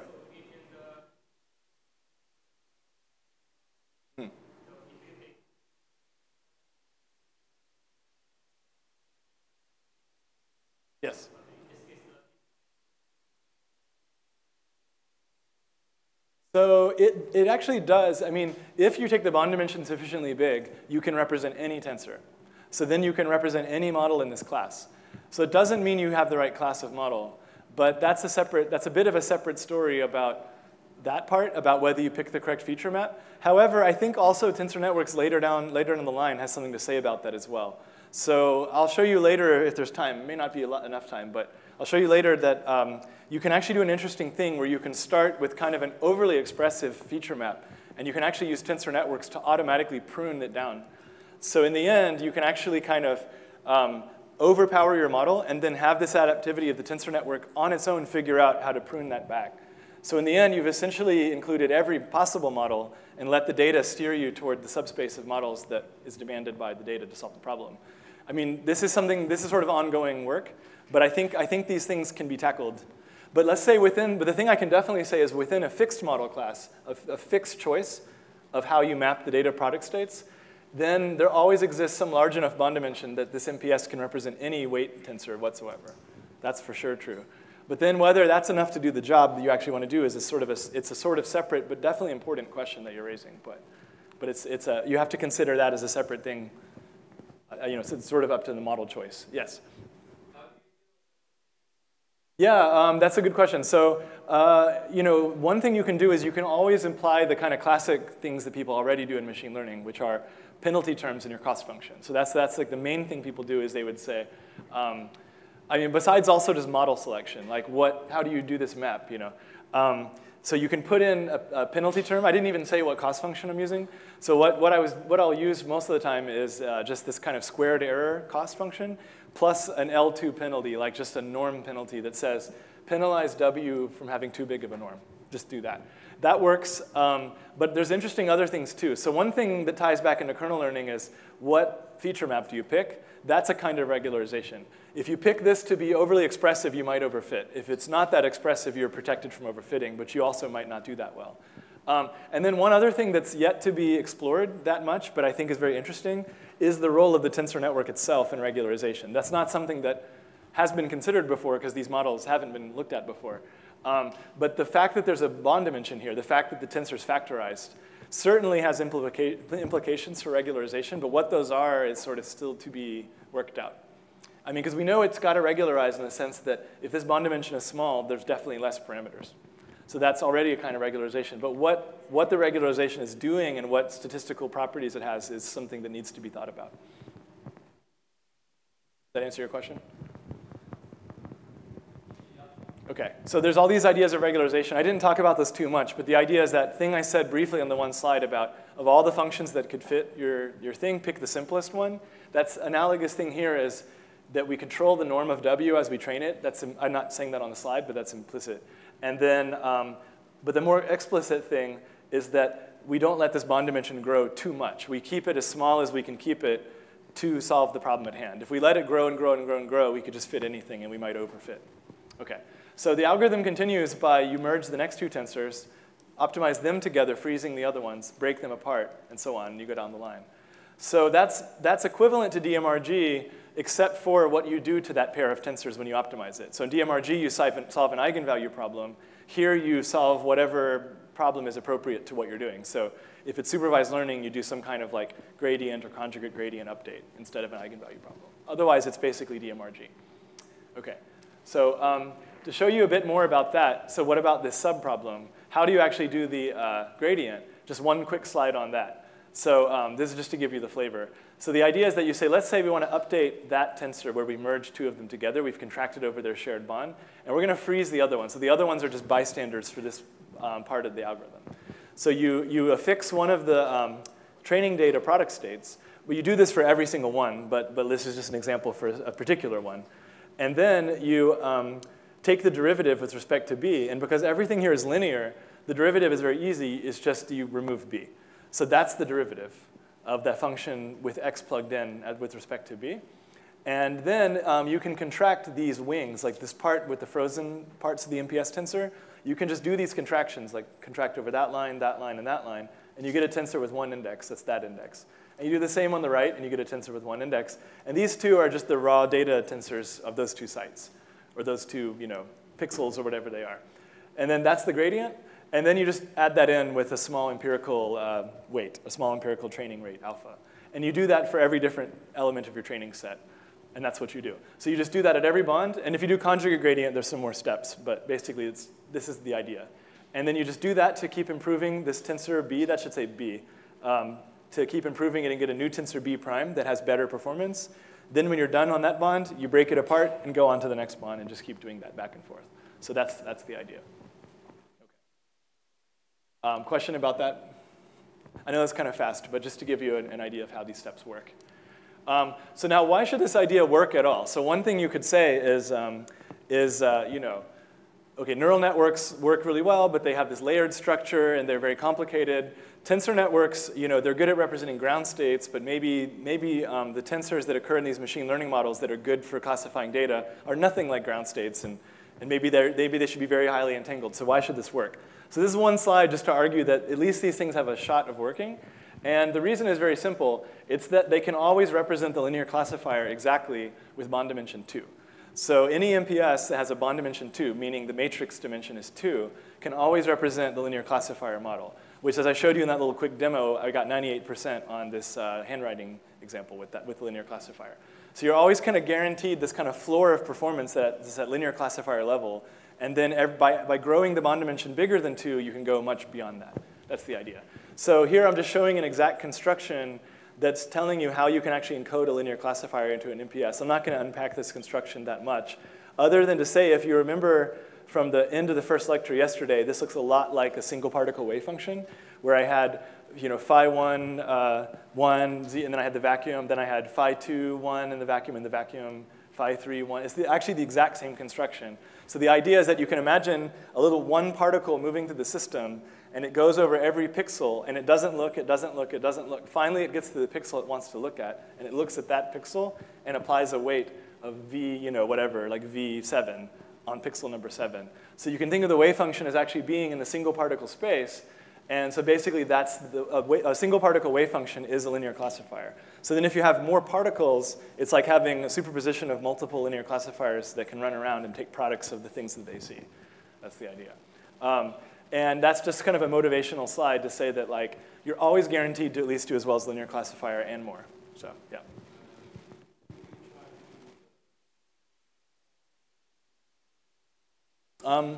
Yeah, we've looked at that a little bit. So it's interesting to think about. So yes, the feature maps I showed were all kind of spin and a half in the sense that you just get to see 2 pieces of information about every pixel, say if it's an image or whatever that X component is. So you could certainly expand this. You could have, instead of 1x, so this is going back to that one where it was x to the power of 0 or x to the power of 1 form of the model. Instead of having 1x and that's it on every side, you could have 1x, x squared, x cubed. You could just keep going. Or you could have cosine, sine, some other function. You could have cosines and sines with different k's inside and have more complicated Fourier components or something like that. So that's something worth looking into. You get into the danger of overfitting, though. So then you have to work harder to regularize the model by penalizing the norm more heavily or other strategies. So that's the trade-off. Okay. One other thing you can do is you can extend this idea for multiple outputs. So neural networks have multiple outputs. At the end, you can output multiple labels. Same thing here. You can basically stick an external index on the tensor network. It's very natural in the case of tensor networks that have like a tree structure, like a Mira, because you have like a top, and the top can have an index sticking out of it. MPS is a little more awkward looking, but basically you can put an index somewhere in the network. And the idea is the data comes in the bottom, the MPS evaluates it, and then the result is a vector over this index L. And you look at the outputs, and the biggest one, for example, could mean that's the correct label, depending on how you train things. What's interesting is that you have this idea here of feature sharing, which is that all the different models for all the different labels, if this was a giant tensor, if this was just a bunch of weights, they would be totally different weights for every different label you want to recognize. But once you factorize the weights, you can take these tensors and these tensors to be the same for all the different labels you want to evaluate, and only this tensor differs for the different labels. So the idea is that you're basically processing most of the data into some kind of common, like, reduced features that get fed into this middle tensor, and then those reduced features are what lead to the classification. Okay, so does it actually work? Yes, so here's an example showing the experiment we did back in 2016 on this handwriting classification task. So we took these 60,000 training images unrolled them into 1D just to use a matrix product state. And some of you, your hackles may go up and say, why would you take this 2D data of images and use a matrix product state? The idea was that we wanted just to do the simplest thing, because the idea is if the simplest thing works, then how much better might the more complicated ideas work, right? So we wanted to start simple. So we just said, let's just rasterize it, kind of snake through it, unroll it into a 1D chain, and then make one of these matrix product state models. So we represent all the pixels as a product state, attach it to this MPS, train the MPS, and we get 99.9% accuracy on the training data, and that drops only to 99% on the test data. So that's only 97 wrong out of 10,000. So we were very happy with that. And we got into this conference, this so-called NIPS conference, which is like the big machine learning conference, so that was a lot of fun.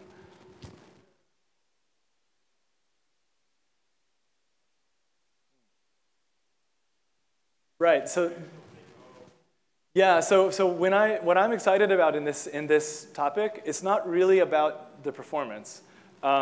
It's more the ideas that I'll mention in a minute about it. Especially this data set, this handwriting data set, it's pretty saturated.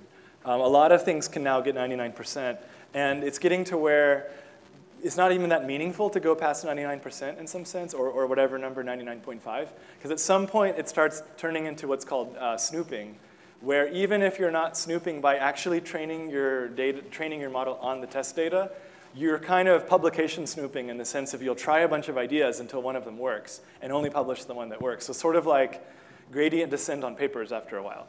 So after a while, it stops being a meaningful test it doesn't tell you much about what models are really good. It's more you're have the survivorship bias if you're only publishing the ones that, So it starts to get into that game. So for us, it was meaningful because we just wanted to know, can this work at all? Could we do something as crazy as take a 1D tensor network and scan over a 2D thing and see reasonable results? So if we had not been able to do similar to all the other state-of-the-art things, we would have been, it wouldn't have been as interesting that this might be worth pursuing. But the more interesting thing about it isn't to beat anything else. It's more to roughly tie other approaches, but then have a lot more to say about algorithms and interpretability and this kind of thing. That's the more interesting side, I think.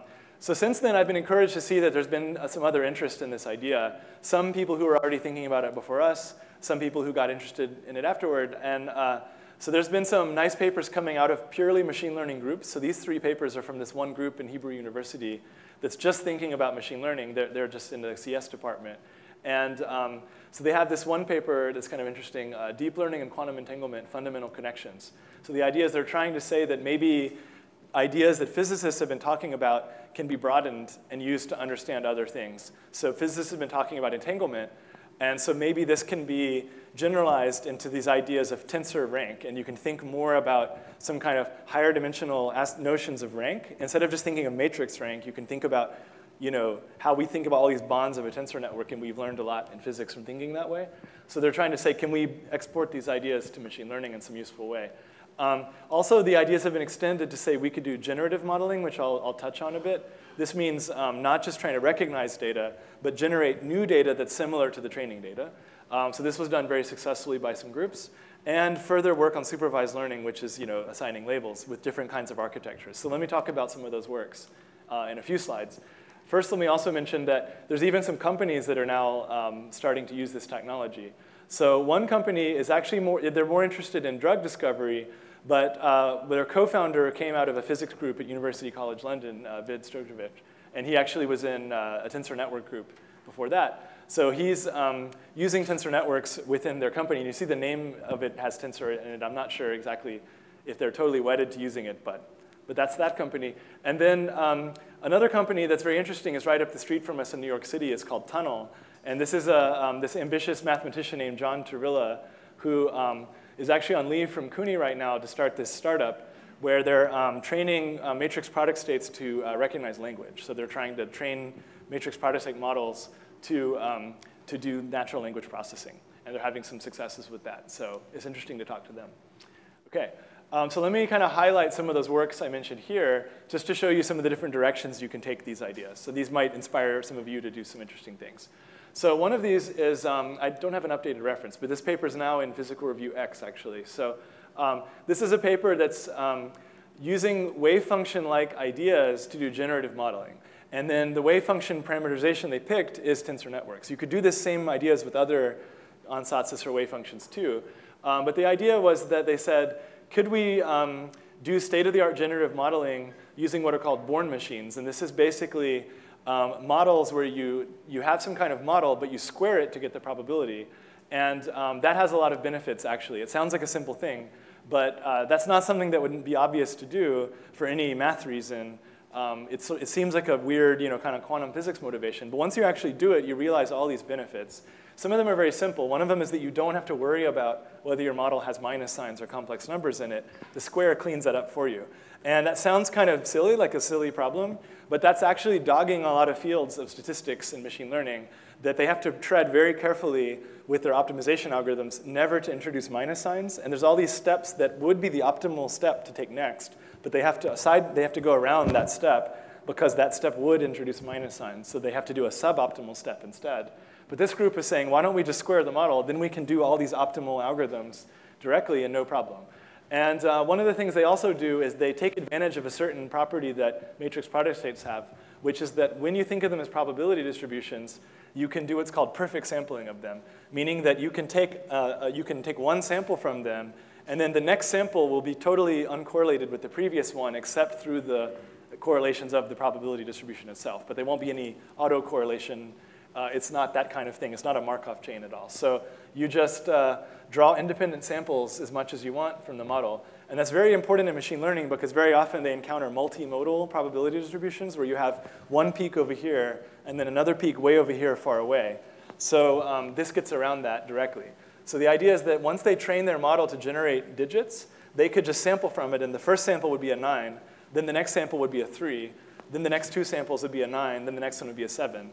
But if you take other things like these Boltzmann machines and try to do this kind of block-Gibbs sampling, you'll get a 9, a 9, a 9, a 9, a 9. You'll get like 10 9s in a row. Then you might get a 2 for a while. Then you might switch to a 1 for a while. Here you just jump all around to every digit totally randomly. So it's actually very powerful for tasks people want to do. OK, so another paper that had some aspects I thought were interesting was a paper by this group that studied supervised learning, but using these kind of hierarchical tensor networks. So these are like tree tensor networks that they studied. And what I thought was the neatest thing in the paper was that they looked at what's the data look like in the original form when you just represent it by product states and do some kind of distance measure. And they did some kind of low-dimensional embedding of the distances. This is at like layer 0. Then you go look at layer 1. Now what does the data look like? 2, 3, 4, 5, 6. And you see at the top, what the model has learned to do is to disentangle the data. So the model has kind of pulled the data apart and gotten it into two clusters so that at the very top, it's ready to be labeled now. Those are A, those are B. So it gives some insight into what the model is doing.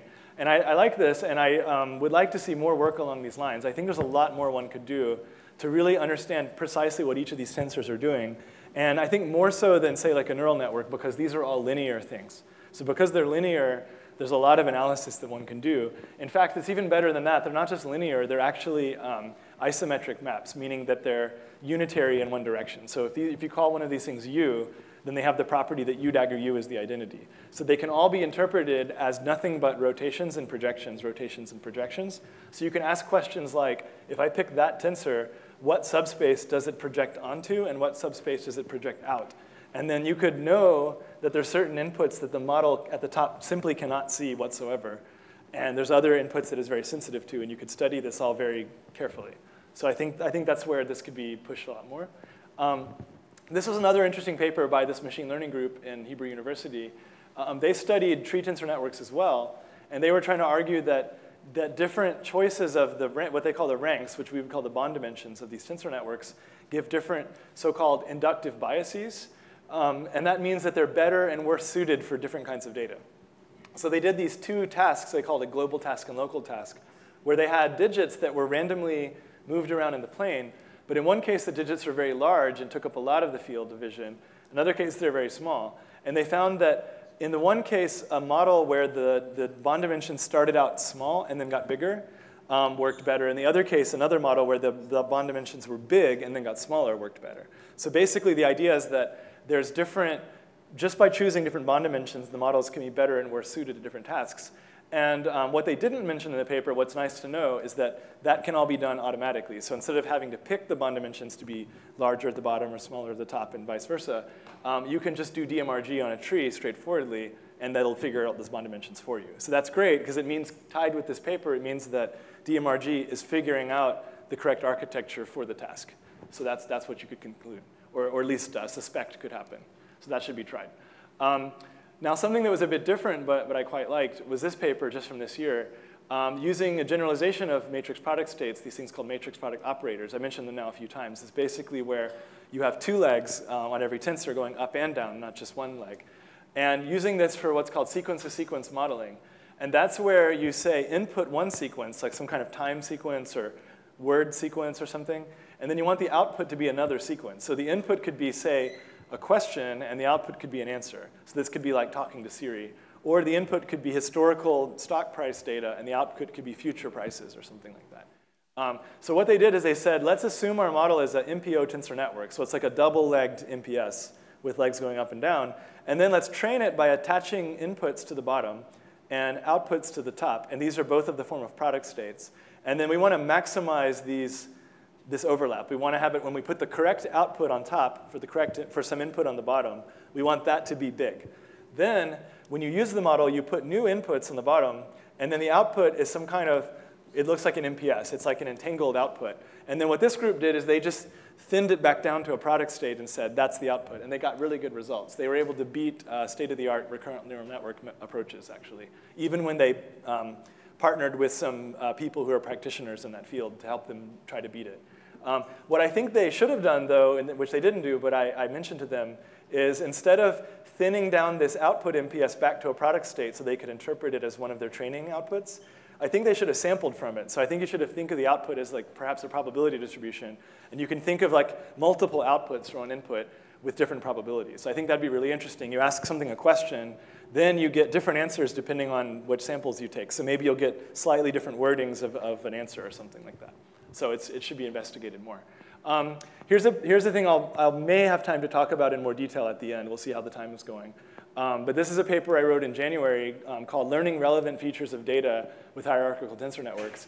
And the idea here is, like, can we do other things rather different from supervised learning with tensor networks? So instead of just saying, OK, here's a model with some weights, and we just kind of train the weights, can we use other ideas from physics and kind of import them whole cloth into machine learning that are interesting ideas? And one of these ideas is real space RG, kind of principled reversible real space RG with tensor networks. So the idea is that I would take some data as a product state, just in the form like in the earlier slides with the supervised learning. But instead of doing supervised learning on it, what I do is I take the data and I bundle it up into like something like a mini-body density matrix. So that's this thing here. And if I have time, I'll talk more about it. But you can actually justify this entirely outside of physics, because this thing is actually related to, it's actually this thing you could call the feature space covariance matrix, and it's related to this technique called PCA. So you could justify this construction totally independent of any physics motivation. But from the point of view of physics, it looks like a mini-body density matrix of a mixed state that's a sum of a bunch of product states, like outer products or product states. But again, you can totally justify this mathematically as well.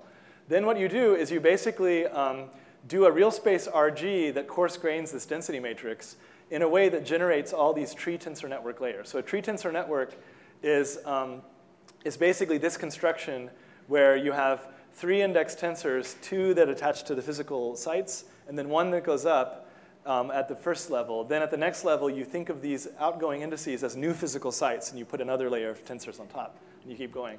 So you can basically create this tree tensor network, and you can think of that as taking the raw data that's mapped into feature space, then coarse graining it a certain number of steps, then having this reduced representation of the data up here.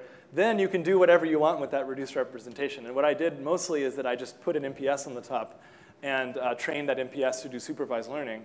But everything in the middle was trained without any knowledge of the label. So it was automatically just studying the data and basically projecting out directions in feature space that were not useful to understand the data, and only keeping directions that were useful. That's why I said, relevant features. And then using those relevant features to do supervised learning. And I got very, very good performance on a much more challenging task than that handwriting task. It's this other task called fashion MNIST, where you actually have to recognize images of clothing.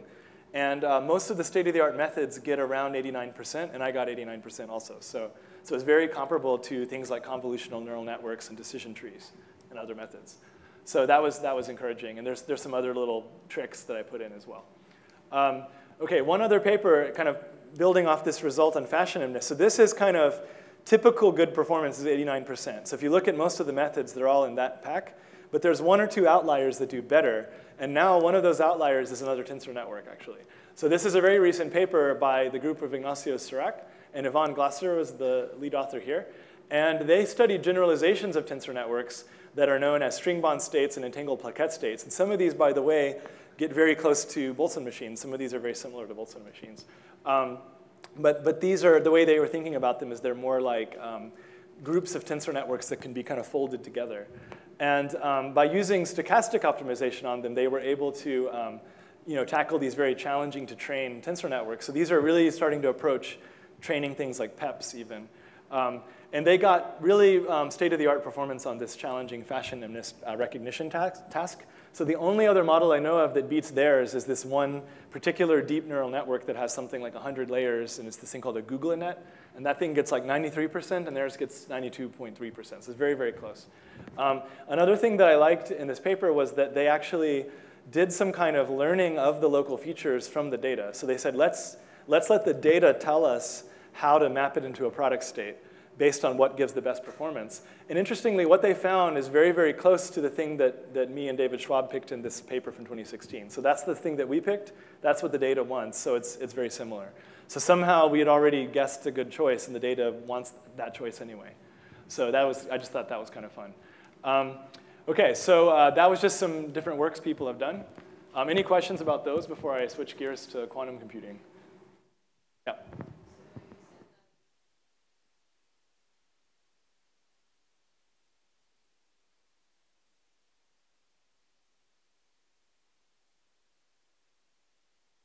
So I actually just let the norm float. So it is an MPS, but it's not a wave function per se. So it doesn't have to be normalized for the case of supervised learning. If you're doing generative modeling, you might want to normalize it, because that's like setting the total probability to 1. But if it's just supervised learning, it's just empirical weights that are there to kind of just dot with your data and give you some output. So it could be different from 1. But what we did in practice is that you don't want the norm to float too much, because what it likes to do is just blow up. It'll just basically grow and grow and grow and grow the more steps you do to huge numbers. And that's not actually doing anything for the performance. It's just some artifact of the training. So what we do is we put a weight penalty in the cost function. So if the norm gets too big, it actually starts to increase the cost function. So that goes into the gradient as well. Yeah, that's the idea.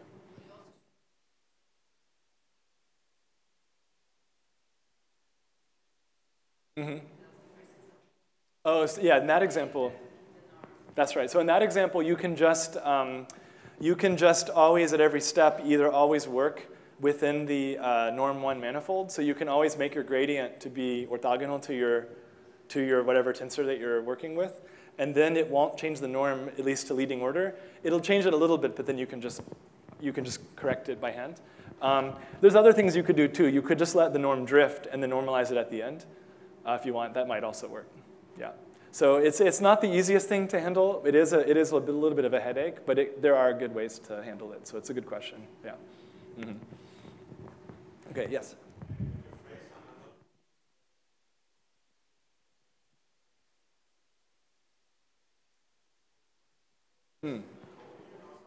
That's a really good question. Thanks.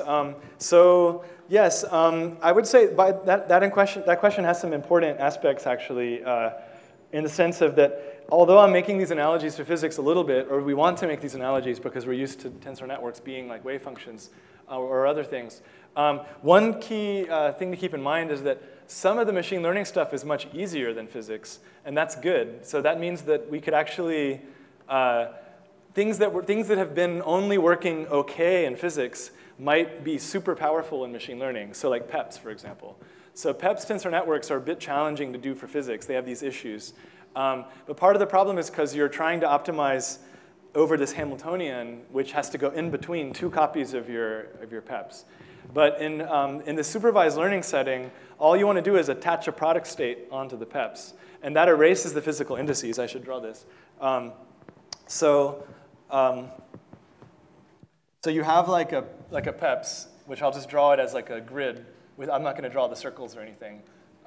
So everywhere that a line crosses is understood that there's a tensor. And then it has these physical indices coming up. But then that's just a weight layer. And then what I do is I attach a product state to it. This may not be exactly your question, but I just wanted to mention this. So now I attach a product state onto it. And when I do, I just now have a single layer tensor network. That's it. So I just get some kind of thing that's like this.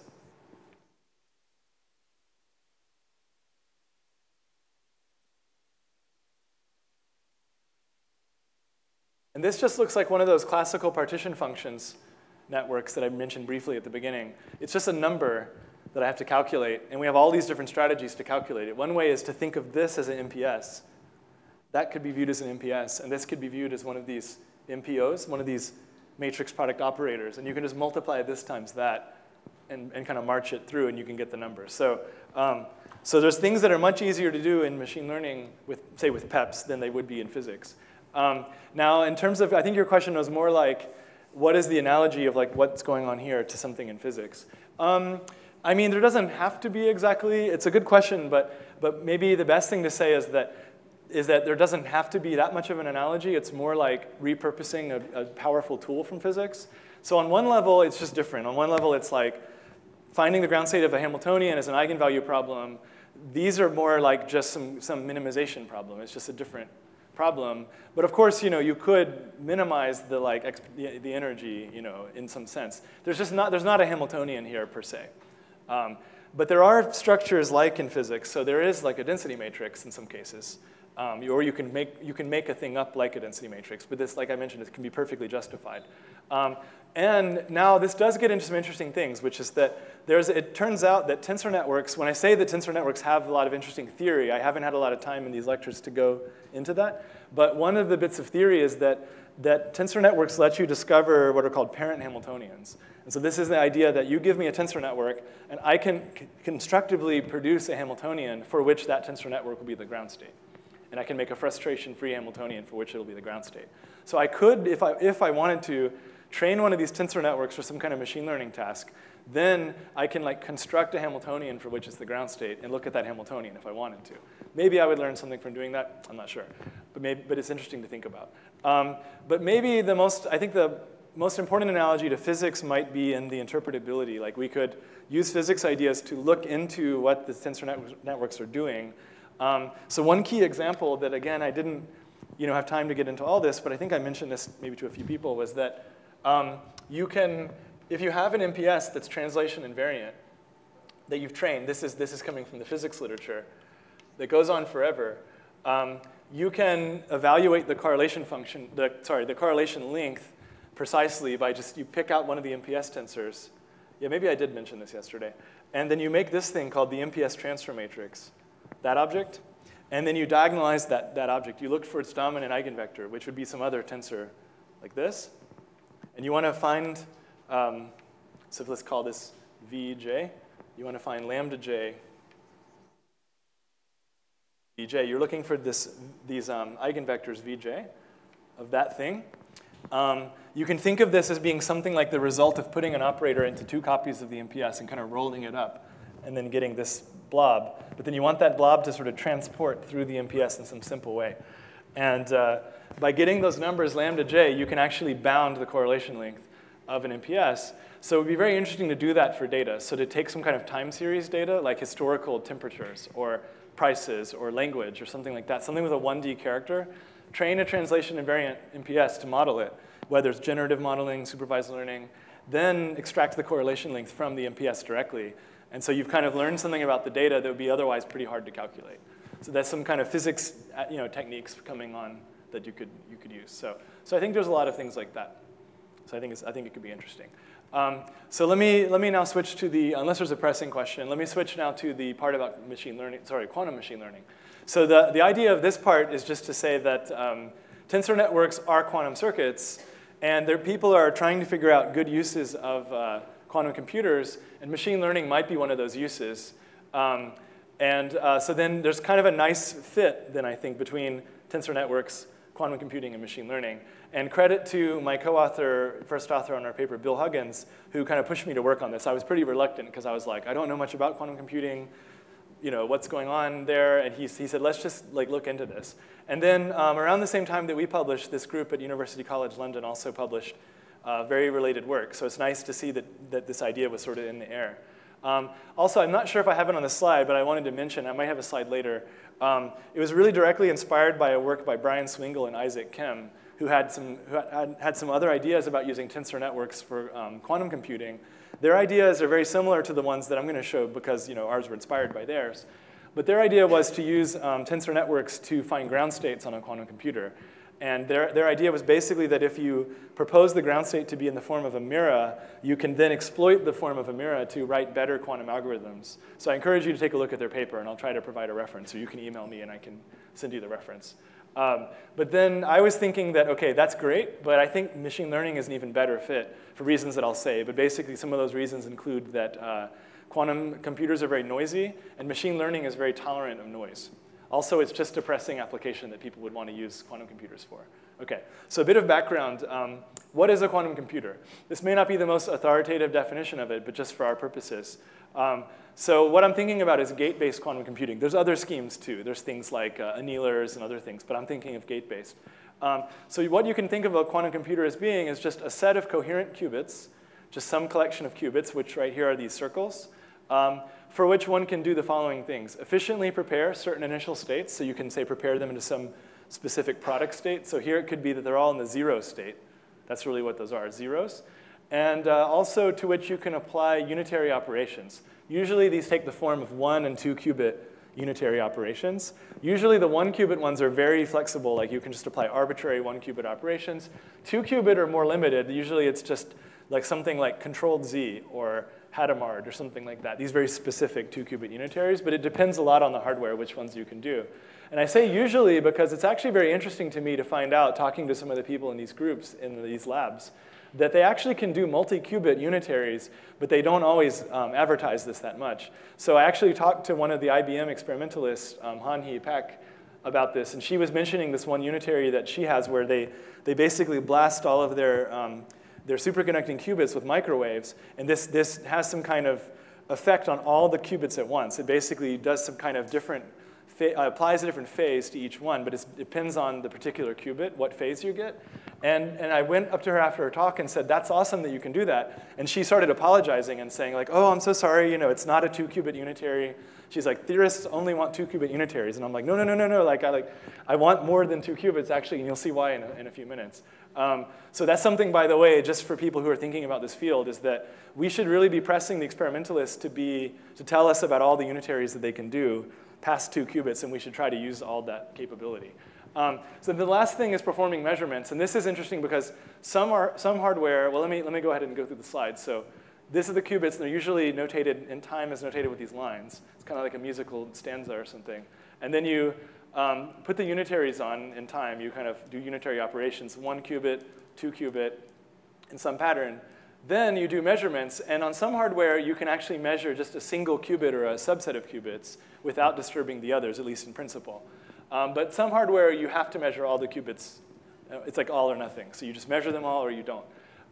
So some companies are working harder to try to put in this single qubit measurement, which is something I'd like to have. So it'd be nice when this comes online more. But it depends on the particular hardware. OK. So now to the idea of doing machine learning with quantum computing. This is an idea that got it went into an interesting direction just this year. So there had been some works in past years about doing this. But all of a sudden, kind of starting in January and February, a bunch of groups all had the same idea, basically all at once, which happens a lot in physics. So one of these ideas was, or first of all, let me say, what's the broader picture here? These 2 slides will be about this broad idea that Maria Schuld calls circuit-centric machine learning. And the idea there is in saying, instead of thinking about how do people do machine learning classically, then let's just try to imitate that on a quantum computer. The thinking here is let's just let a quantum computer do whatever it does best, and then try to let that do machine learning. So it's like you just let the quantum circuit be the model. So then there's two modes of doing this. One of them is supervised learning or discriminative learning. And the idea is you say, OK, here we have data, which we will represent as a product state. So that should sound familiar from the earlier slides with the tensor network thing. But this was just some other groups thinking about this. So this is a group at Google, Farhi and Nevin, and this is a group in Toronto. And they were saying, prepare the data as a product state, then have some kind of quantum circuit that acts onto that product state. And here I've been very vague as to what quantum circuit it is, and some of these papers also are equally pretty vague about it. So the idea is this whole bubble here is just a giant quantum circuit. It's one big unitary, but in practice it would actually have to be lots of smaller unitaries acting one after another. Then whatever this big unitary is, let's go and find this unitary. That's our model. That's like our adjustable weights is this unitary. Once we found this unitary that's our model, we apply it, then we just measure one of the output qubits. I mean, we could measure them all, but we only care about one of them. And then the output tells us what class the data is in. So it's either class 0 or class 1. So that's like A or B. That's it. And if you want more labels, you can measure 2 qubits or 3 qubits, and you'll get exponentially many labels to pick from. So that's that idea. So we had that same idea, but we were still working on our paper at the time. Then there's another mode, which is basically flipping this around. It's generative modeling. So let's say we have a model. We want to generate data that's similar to some other data that we've seen. So this was proposed back in December, and also in this group, by this group of Benedetti et al. In January. They said, OK, start with qubits that are just prepared in some arbitrary reference state, like all zeros. I'm using triangles here for some reason, but that just means 0 state. Now apply some other trained unitary that we trained somehow, and I'll tell you in later slides how you could train it. And I could tell you a bit more about how this group trained it. Train some big unitary, which could be an entire circuit, acts on this reference state. Then again, what we do at the end is we measure the qubits. But here we don't just care about 1 or 2 of them. We care about all of them.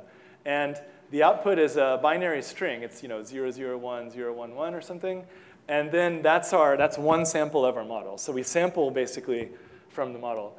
And that could generate things like images that look like some other images that we trained from or something like that. So this is really, this is really basically quantum mechanics. It's just saying, let's prepare a wave function and then collapse it, but then use that for machine learning somehow. Yeah. I'll definitely lead to that. How do you do the updates? But basically, this is like the part of evaluating your function. But I mean, you can evaluate different functions and see how they do. So then the question is, can you do that in some smart way? So do I have to search over all the different unitaries, or can I follow a gradient or something and get there faster? So I'll mention a little bit about how to do that. But we can say more about it. So if if you still have that question in a few slides, then let me know. But I will say a bit about that. OK. But there's, even before we get into the issue a little bit of what circuit should go here, or maybe that's what I am going to say, but there's issues with these proposals, right? So I like these proposals because some of the earlier proposals that I'm not going to talk about much were saying other things like saying, let's put a neural network onto a quantum computer. But I'm not sure if a quantum computer, that might work great, but I'm not sure for myself if a quantum computer really wants to be a neural network. A quantum computer just wants to be a quantum computer, right? So these ideas are saying, let's just let a quantum computer do what it does, which is prepare states, apply unitaries, and do measurements. But let's just try to make those unitaries and those measurements accomplish interesting tasks. That's the idea. However, the way these proposals were framed, these 4 papers that I mentioned, they left some things unsaid or on the table, or the less than ideal things that they even acknowledge in their papers. One of these less than ideal things is that how do we parameterize these circuits? What numbers should go in here? We can't really necessarily make a completely arbitrary n-qubit unitary, right? That's not feasible. So we have to break this up into some other more specific unitaries, either 2-qubit or these very special multi-qubit ones that I mentioned they have in the labs. And if you do try to just say, let it be a random circuit, you find massive problems with that. So another paper by the Google group came out in March, and they said if you actually try to train a random circuit for machine learning, you'd find that the gradient would be very, very, very flat. You're basically on this infinitely flat plateau in parameter space, and you can't go anywhere. So it's really bad. So you need some kind of smart circuit, some better circuit to put here. You probably know what I'm going to say that should be. And then the other problem with it is that it needs too many qubits, especially this generative approach. So the idea is, let's say I want to generate realistic images or something. So I want to output pixels, but I might want to output, an image has like thousands of pixels. So am I going to have thousands of qubits to do that? That's not going to really fly, right? We're not going to have thousands of coherent qubits for a while. So we need to do something we can do with tens of qubits in the near term. OK, so now in comes tensor networks. So the thinking here is that tensor networks are equivalent. They're one-to-one with quantum circuits. So if I take a particular tensor network, this is a tree tensor network, I can always read it as a quantum circuit. And this is not just an analogy. This is a precise map. So what I can do is I can say these lines at the bottom, let's say these are spin-and-a-half spins. OK, that's already a qubit. That's just two-level system. Then if I merge them by this tensor into a four-dimensional index, I can always think of that as a product of two-dimensional spaces. I can always just factorize that. So that's these two lines inside, or these two lines going up here, continuing up to this top level. That's like this index. So there's always some mapping between any tensor network and a quantum circuit that you can do, especially these ones that are trees. Like MPSs are a special case of trees. So here's, in fact, the quantum circuit for a particular matrix product state. So if I have a bond dimension 4 matrix product state, that means the matrices here that connect one to another have an index size of 4. I can always write that as this circuit. And this is a totally faithful mapping one to the other. And the idea is that that's the first tensor, that's the second, that's the next. And the idea is that you see that for any external line here, any physical line, it just goes and touches one of the tensors. And this tensor is joined to this one by 2 lines. So that's a dimension of 4. And 2 lines to this one, that's a dimension of 4. So you can see here it is with 2 lines going to the left, 2 lines going to the right, and 1 connecting to the physical space. It's just like here, dimension 4 space, dimension 4 space, dimension 2 space. So you can see that that's an MPS, hopefully, if you kind of learn how to read it that way. So that's an MPS as a quantum circuit. So that suggests that, so we already know that matrix product states are useful for machine learning. So I already mentioned all these slides with all these other works people have done. One of them was this group from Beijing that actually trained a matrix product state, sampled from it, and got good quality images out. They actually got good quality handwriting samples out from a matrix product state. So you could do the exact same thing here. So you could say, well, let's just interpret the matrix product state as a quantum circuit. It could be that exact same matrix product state that group trained. Sample from it on a quantum computer. The output would be the same outputs that they had.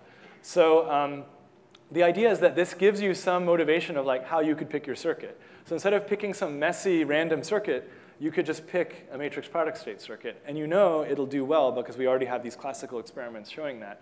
And best of all, you can connect with those classical approaches. Classical, I mean all the earlier slides where people are using regular computers to train these.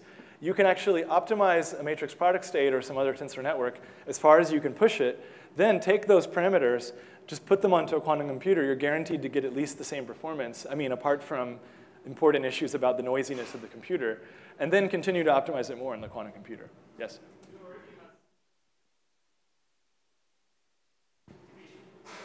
Well, because you may not be happy with the performance you're getting. So you might be getting up to a certain amount of performance and say, well, I wish I had more resources. I wish I could do a larger MPS. So by going onto a quantum computer, in principle, you can.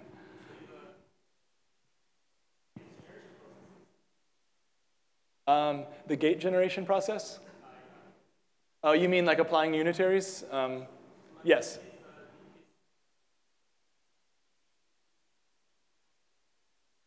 Using the what? Sorry? Yes.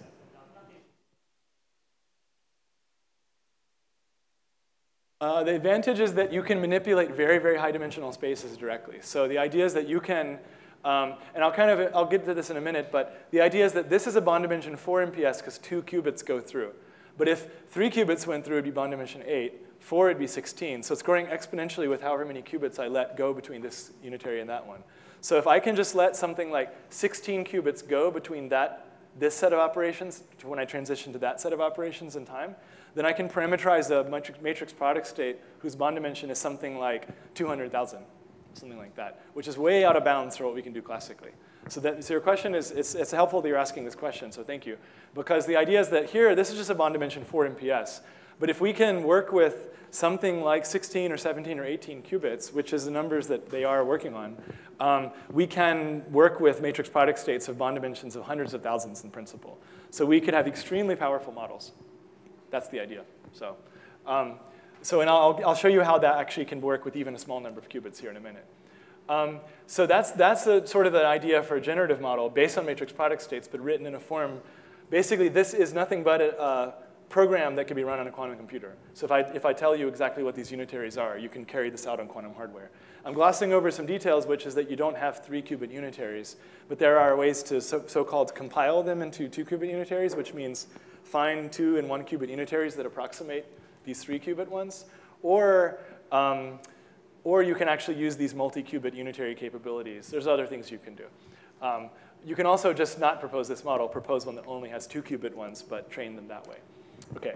You can also do discriminative learning by just kind of flipping it around, and that's where you prepare your data as a product state. Then you can apply another kind of tensor network motivated circuit or tensor network equivalent circuit. Then read off one of the designated qubits to say that's the label. You measure it, and you do that a few times to kind of see what is probabilistic. So you do it a few times to estimate what's the label that the model really wants most often. And then that's your output. How do you actually train it? So this will come a bit more to your question. The idea is that you take a given set of gates that you think are going to do a good job. So these could be either initialized from some classical pre-training, like the stuff that I've been doing, or you just start with some random gates or something. Then you run the program multiple times on your data, also to estimate the output well. So you have to get a good idea of what's the actual output, because it's probabilistic. Now you have an idea of how the model performs. You take that output and you feed the result to a classical algorithm. And the classical algorithm's job is to just propose new gates. So it's that simple. So this is just the idea of these are called QA-OA or variational eigensolver. It's this idea of hybrid quantum classical algorithms. So this is an idea that's very popular right now in quantum computing. The idea of, wait, we don't have to do everything on the quantum computer. We can just think of the quantum computer as something that's good at doing one part of the algorithm, and all the other parts can be done classically without too much cost. I mean, that sounds very, very simple. Obviously, I'm not, there's some steps I'm leaving out here. But it really can be that simple. So one thing you can do is you can do, let's see, did I put a slide on this? Can't remember if I did. OK, not on the thing I want to say right now. So one thing that people do is very, very simple. It's really as simple as this. It's called gradient-free optimization. And the idea is you really do just propose a circuit, try it, and then propose another circuit and try that, and so on. And then just try to sort of prune the circuits that perform poorly and advance the ones that perform well. So this is things called like genetic algorithms or particle swarm algorithms. The idea is that you just have you have a population of circuits, and you say, evaluate all of them, see how they did. The ones that did well, those advance to like the next step. The ones that did poorly, kill them, and then maybe crossbreed the ones that did well in some way. So that's the idea. That's why they're called genetic algorithms. It's like evolutionary algorithms. Okay. So you can do that. You can actually do that, and that works. So this paper I mentioned earlier by Benedetti and Perdomo Ortiz, that's what they did. So they have this package. It's a Python package called Particle Swarm that they didn't write. They just used. And they just input these unitary angle parameters into this particle swarm optimization, which just does this kind of, it proposes lots of circuits, and they just tested all their circuits and kept re-optimizing, and they got very good performance. So you can do this. But there's other things you can do, which is you can actually stick in specially designed unitaries that actually change the meaning of the output of the model. So instead of the output being the label, the output is the gradient of a particular unitary. So you can actually get the gradient out by putting specially designed unitaries in and estimating the output of certain qubits, and that gives you the gradient. So you can actually get the gradient out in other schemes. So you can do various things to train these. It's pretty interesting what to do. I'll mention one other one on the next slide.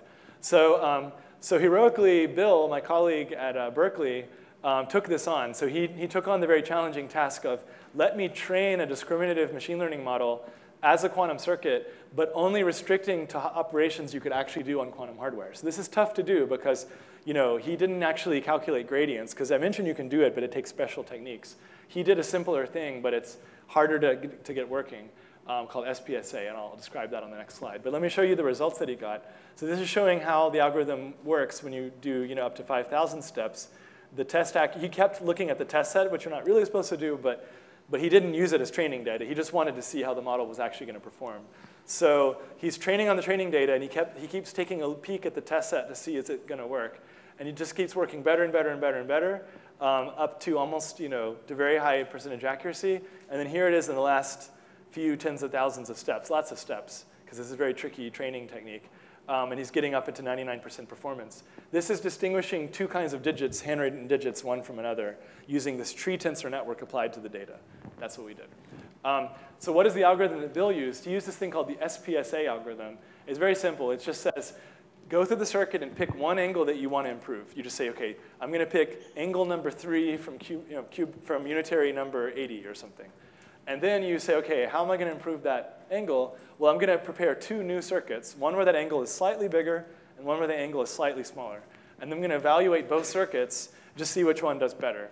And then either just pick the better of the 2, or move in the direction of, if the angle increases or decreases, move a little bit in that direction with some empirical step size that could maybe be a random step size or something. So you just take these tiny steps carefully, one parameter at a time, and that's SPSA. So you can do this on quantum hardware because all it really requires is that you can evaluate whatever circuit you're testing. That's all it requires.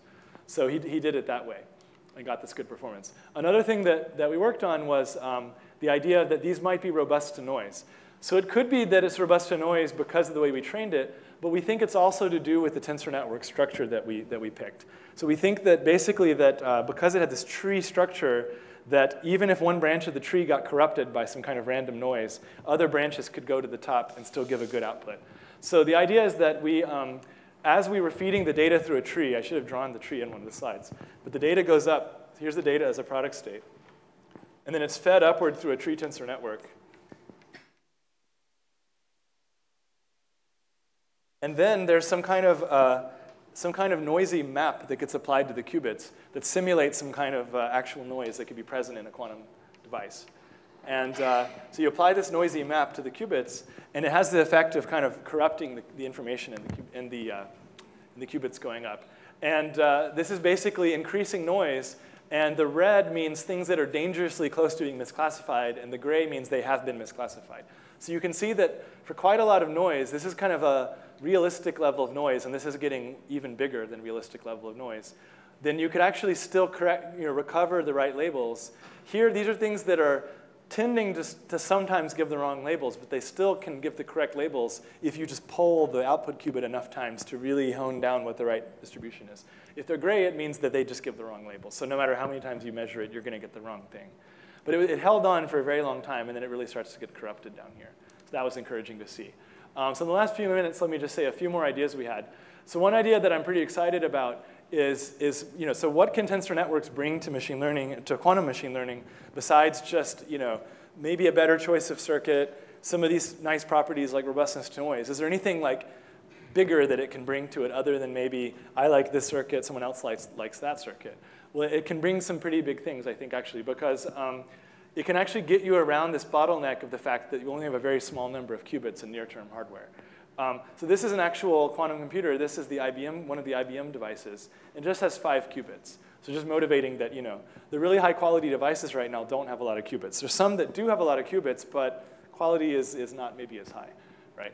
So, so can we still do interesting things with a small number of qubits? And you can if you use tensor network thinking to do it. So let me show you how to use tensor network ideas to sample a very large output, much larger than the number of qubits. So here's how it works. So let's say I have 4 qubits. That's all I have. That's all I get to use. And then what I do is I entangle those qubits with a bunch of unitaries. So this blob means a bunch of 2 and 1 qubit unitaries that collectively are like a 4 qubit unitary. Then what I do is after that round of entangling, of applying unitaries, I just measure one of the qubits. So I just collapse that one and record what I get. And I say, OK, I got 0 or something, or maybe 1. Now the other ones are still, in principle, entangled with each other. So they go on in time. And now I re-prepare the one that I measured. Now I start entangling them all again. And this unitary could be the same as that one. It could be different. Interesting things can happen either way. Now I measure that first one again, record the result. Now I reset it, entangle, measure, reset, entangle, and go on and more and more and more. And the idea is that, in principle, I can do this forever. Now, of course, in practice, I have a coherence time, and it's going to decohere. And But what I'm doing is I'm trading circuit kind of width for circuit depth. That's the idea. And I can record all these outputs. And you see that here I have 6 outputs for only 4 qubits. So I can get much more outputs than I have number of qubits. And what am I really doing here? So are these going to be interesting outputs? Will this be an interesting way to get outputs? Like what am I expecting to see? What kind of properties can I generate for this output data? Well, the way I can understand this is to think of the qubits that I don't measure as some kind of hidden state, some kind of virtual space. And that hidden state size will grow exponentially in the number of qubits that I have. So the idea is this is an 8-dimensional space, but if I put one more qubit, that's going to be a 16-dimensional space, and so on. So if I had 17 or 18 qubits, this would be a really big hidden space that's kind of transmitting the information about what measurement I got here to the next one, to the next one, to the next one, to the next one. So you kind of think of some flow of information where once I collapse this one, that'll tell me something about the state of these other 3, which will influence that one, and so on and so on. And we can connect this to tensor networks as follows. So that's just some weird circuit. But if you interpret these circuit elements as tensors, which you can, and absorb anything fixed, these little fixed starting vectors and reset vectors into these tensors, then just reshape them. All I'm doing from this one to this one to this one is just redrawing that one as that, no change here. Then I'm just redrawing collections of indices as one big index at the very last line. That is a matrix product state. So you can actually show that this process of sampling, where I take 4 qubits and sample, sample, sample, sample, and then finally at the end I just measure them all, is precisely equivalent to preparing a matrix product state and sampling from that. So if I can understand what spaces matrix product states cover, like what kind of samples can I expect to get from a matrix product state, that's the same exact space of samples that I'll be getting from this algorithm. That's the idea. And so if I can use more and more qubits, I can sample from matrix product states of increasingly large bond dimension. So that's an idea that we're pursuing right now. Last slide is to say these ideas have been tried on actual quantum hardware. So this is from this other paper that came out around the same time as ours by this group in London. And they tried a little toy data set called the IRIS data set, but they got very reasonable results. And this is the circuit they used. It looks like a tree. And they actually carried this out in an IBM computer. So it's really been done just on toy data so far, but I think this has some interesting ideas that might keep pushing what we can do with quantum hardware. So, OK, so I had this other part of the talk prepared in case there was time, but there isn't, then that's OK. So if you want to check it out, this other part, I'll post the slides and take a look at this paper. It'll be in the slides. This is the work I did about turning data into a density matrix and then growing a tree tensor network. So that's what the density matrix looks like after you explode it into a tree tensor network. So you can actually calculate that. So you basically diagonalize this exponentially big matrix that way, and then you can put things on top to do machine learning and get good performance, and then do partial number of layers and so on, and get state-of-the-art performance on these challenging tasks. So I was trying to get to the conclusion slide. All right, so thanks for your attention.